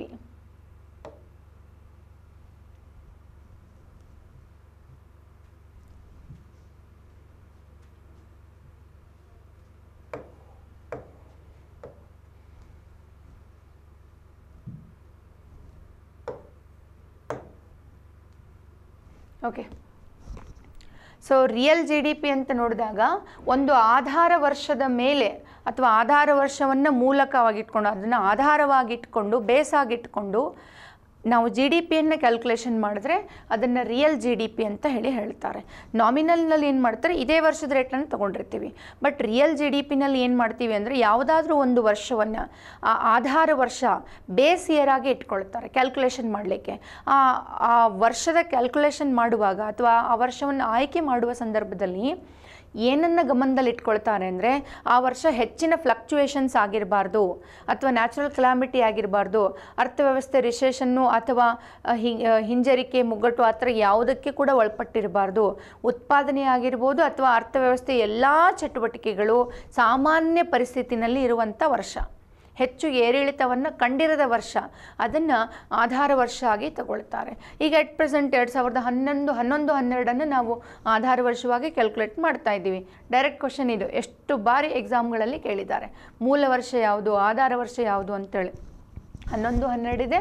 So ನಾವು ರಿಯಲ್ GDP ಅಂತ ನಾವು ಕ್ಯಾಲ್ಕುಲೇಷನ್ ತೆಗೆದುಕೊಂಡಾಗ ನೋಡಿರಿ, 2020-21ರಲ್ಲಿ 135 ಲಕ್ಷ ಕೋಟಿ ರೂಪಾಯಿ ನಮ್ಮ ರಿಯಲ್ GDP ಇರೋದು, ಮತ್ತು ಗ್ರೋತ್ ರೇಟು 7.3%. ಅದೇ ಕಳೆದ ವರ್ಷ ಹೋಲಿಸ್ಕೊಂಡ್ರೆ 145 ಲಕ್ಷ ಕೋಟಿ ನಮ್ಮದು ರಿಯಲ್ GDP ಇತ್ತು. ಯಾವಾಗಲೂ ರಿಯಲ್ GDPಗಿಂತ ನಾಮಿನಲ್ GDP ಇರ್ತದೆ ಜಾಸ್ತಿ ಇರ್ತದಂತ. ಯಾಕಂದರೆ ಕಳೆದ ವರ್ಷಕ್ಕಿಂತ ಈ ವರ್ಷದಲ್ಲಿ ವಸ್ತುವಿನ ಬೆಲೆ ಜಾಸ್ತಿ ಇರ್ತದೆ. ನೀವು ಕಂಪ್ಯಾರಿಸನ್ ಮಾಡಿ ನೋಡ್ರಿ ಬೇಕಾದ್ರೆ. ನೋಡ್ರಿ 197 ಲಕ್ಷ ಕೋಟಿ ಐತಿ. ಯಾವುದದು? This is nominal GDP 197 lakh ಐತಿ. ಹೌದಾ? ರಿಯಲ್ GDP 135 ಲಕ್ಷ ಐತಿ. ಬಿಕಾಸ್ ಇದು ಬೇಸ್ ಇಯರನ್ನು ಆಧರಿಸ್ಕೊಂಡಿರ್ತದೆ. ಯಾವಾಗಲೂ ರಿಯಲ್ GDP ಏನಿರ್ತದೆ ನಾಮಿನಲ್ GDPಗಿಂತ ಕಡಿಮೆ ಇರ್ತದೆ. ನೀವು 19-20ರಲ್ಲಿ 145 ಲಕ್ಷ ರಿಯಲ್ GDP ಹೇಳಿದ್ರೆ, ಇಲ್ಲಿ ನೋಡ್ರಿ ನಾಮಿನಲ್ GDP 203 ಲಕ್ಷ ಇದೆ. ಸೊ ಯಾವಾಗಲೂ ಏನಿರ್ತದೆ ನಾಮಿನಲ್ GDP ಜಾಸ್ತಿ ಇರ್ತದೆ ಅನ್ನುವಂಥದ್ದು ನೆನಪಿನಲ್ಲಿ ಇಟ್ಕೊಂಡಿರಿ ಅಂಥೇಳಿ. ಸೊ ಅರ್ಥ ಆಯಿತು ಅಂತ ಅಂದ್ಕೊಳ್ತೀನಿ ನಾನು. ಸೊ ADBದವರು 10% GDP ಗ್ರೋತ್ ರೇಟ್ ಈ ವರ್ಷ ಇರಲಿದೆ ಅನ್ನೋದನ್ನು ಫೋರ್ಕಾಸ್ಟ್ ಮಾಡಿದ್ದಾರೆ, ಒಂದು ಅಂದಾಜನ್ನು ಮಾಡಿದ್ದಾರೆ. ಅದಕ್ಕೆ ಸಂಬಂಧಪಟ್ಟಂಥ ಬೇರೆ ಬೇರೆ ಹಣಕಾಸು ಸಂಘಟನೆಗಳನ್ನು ನೋಡಿದ್ವಿ. ಓಕೆ, ಐ ಹೋಪ್ ಅರ್ಥ ಆಯಿತು ಅಂತ ಅಂದ್ಕೊಳ್ತೀನಿ. Will move further. ಸೊ ಬಚ್ಚೋಂ ಕಾ ಸಹಾರಾ ಫೋನ್ ಹಮಾರಾ ಅನ್ನುವಂಥ ಒಂದು ವಿಶಿಷ್ಟ ಕಾರ್ಯಕ್ರಮವನ್ನು ಒಂದು ರಾಜ್ಯ ಸರ್ಕಾರ ಅನೌನ್ಸ್ ಮಾಡ್ಕೊಂಡಿರೋದು ನಾವು ನೋಡ್ತೀವಿ. ಎಷ್ಟು ಕೇಳೋದಕ್ಕೇ ಖುಷಿಯನ್ನು ಕೊಡುವಂಥ ಸಂಗತಿ ಇದು. ಬಚ್ಚೋಂ ಕಾ ಸಹಾರಾ ಫೋನ್ ಹಮಾರಾ ಅಂತ ಹೇಳಿ ಏನಾಗ್ತಾ ಇದೆ ಅಂದರೆ, because of corona R COVID-19 online ಕ್ಲಾಸ್ಗಳು ಎಲ್ಲರೂ ಕೂಡ ಆನ್ಲೈನೇ ಹೋಗ್ತಾ ಇದ್ದೀವಿ. ಈಗ ನೀವು ಆನ್ಲೈನೇ ಇರುವಂಥದ್ದು.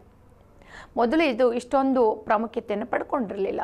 ಅದಕ್ಕೋಸ್ಕರ ಅದರಲ್ಲೂ ಸ್ಕೂಲ್ ಎಜುಕೇಷನ್ ಏನಿದೆ ಇವತ್ತು ಆನ್ಲೈನ್ ಹೋಗ್ತಾ ಇದೆ. ಬಟ್ ಯಾವಾಗಲೂ ನಮ್ಮ ದೇಶದ ಬಹಳ ದೊಡ್ಡ ಸಮಸ್ಯೆ ಏನಪ್ಪ ಅಂದರೆ ಡಿಜಿಟಲ್ ಡಿವೈಡ್ ಇದೆ ಅಂತ ಹೇಳಿ. ಅಂದರೆ ಗ್ರಾಮೀಣ ಬಡ ಮಕ್ಕಳಿಗೆ ಇನ್ನೂ ಕೂಡ ಮೊಬೈಲ್ ಆಗಿರ್ಬೋದು, ಇಂಟರ್ನೆಟ್ ಸೌಲಭ್ಯಗಳು ನಾವು ಅಂದ್ಕೊಂಡ ಮಟ್ಟಿಗೆ ತಲುಪಿಲ್ಲ.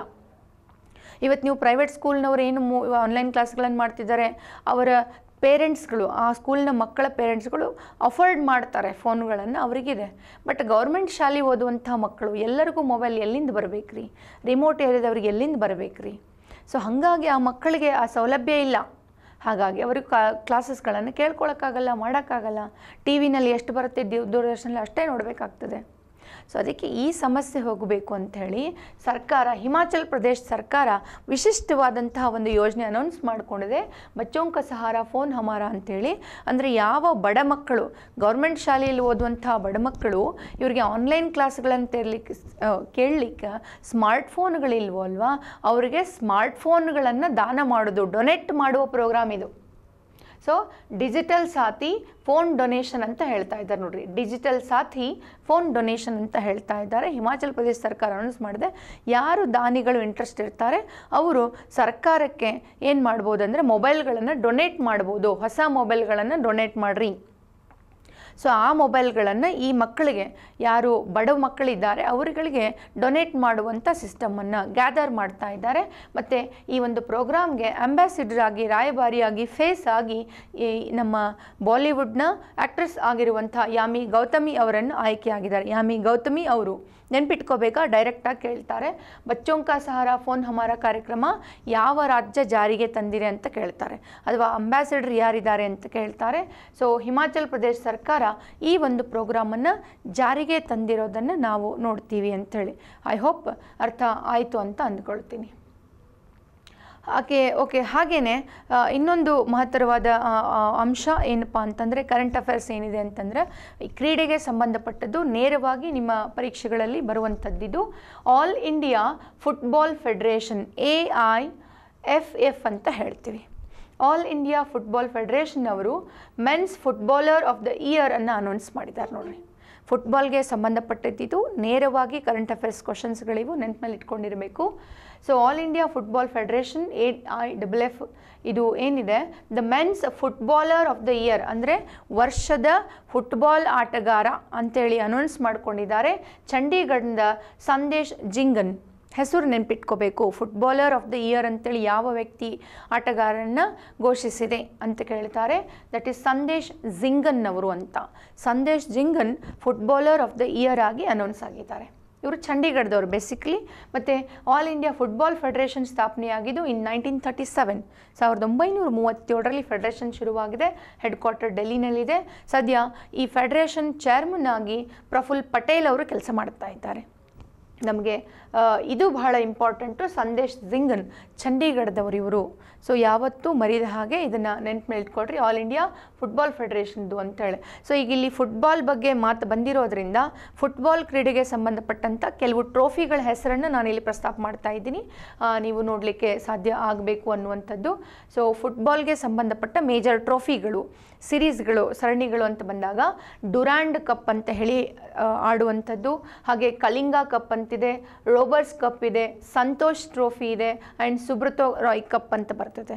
ಬಿಕಾಸ್ ನಿಮ್ಮ ಎಕ್ಸಾಮ್ಗಳಲ್ಲಿ FDA, SDA, PSI, PSI ಎಕ್ಸಾಮ್ಸ್ಗಳಲ್ಲಿ ನೇರವಾಗಿ ಕೇಳುತ್ತಾರೆ ಇದು ಯಾವ ಕ್ರೀಡೆಗೆ ಸಂಬಂಧಿಸಿದ್ದು, ಸಂತೋಷ್ ಟ್ರೋಫಿ ಯಾವ ಕ್ರೀಡೆಗಿದು, ಅಥವಾ ಹೊಂದಿಸಿ ಬರೆಯೋದ್ರಲ್ಲೂ ಕೇಳ್ತಾರೆ. ನಾನು ಈ ಹಿಂದೆ ಕೂಡ ಮಾತಾಡ್ತಾನೆ ಹೇಳ್ತಾ ಇದ್ದೆ ನಿಮಗೆ. ಸೊ ನೀವು ಈ ಕಾನ್ಸೆಪ್ಟ್ಗಳನ್ನು ಯಾವಾಗಲೂ ಬಹಳ ಇಂಪಾರ್ಟೆಂಟಾಗಿ ನೀವು ನೆನಪಿಟ್ಕೊಳ್ಬೇಕು ಅಂತ ಹೇಳಿ, ಹೌದಾ? ಕ್ರೀಡೆಗೆ ಸಂಬಂಧಪಟ್ಟ ಹಾಗೆ ಆ ಕ್ರೀಡೆಗೆ ಸಂಬಂಧಪಟ್ಟಂಥ ಪ್ರಮುಖವಾದ ಕಪ್ಗಳು ಅಥವಾ ಟ್ರೋಫಿ ಸಿರೀಸ್ಗಳಾಗಿರ್ಬೋದು, ಅದರ ಪ್ರಮುಖ ಆಟಗಾರರು, ಆ ಕ್ರೀಡೆಗೆ ಸಂಬಂಧಪಟ್ಟಂತಹ ಕೆಲವೊಂದು ಬಳಸಲಾಗುವಂಥ ಶಬ್ದಗಳೇನೇನಿದ್ದಾವೆ.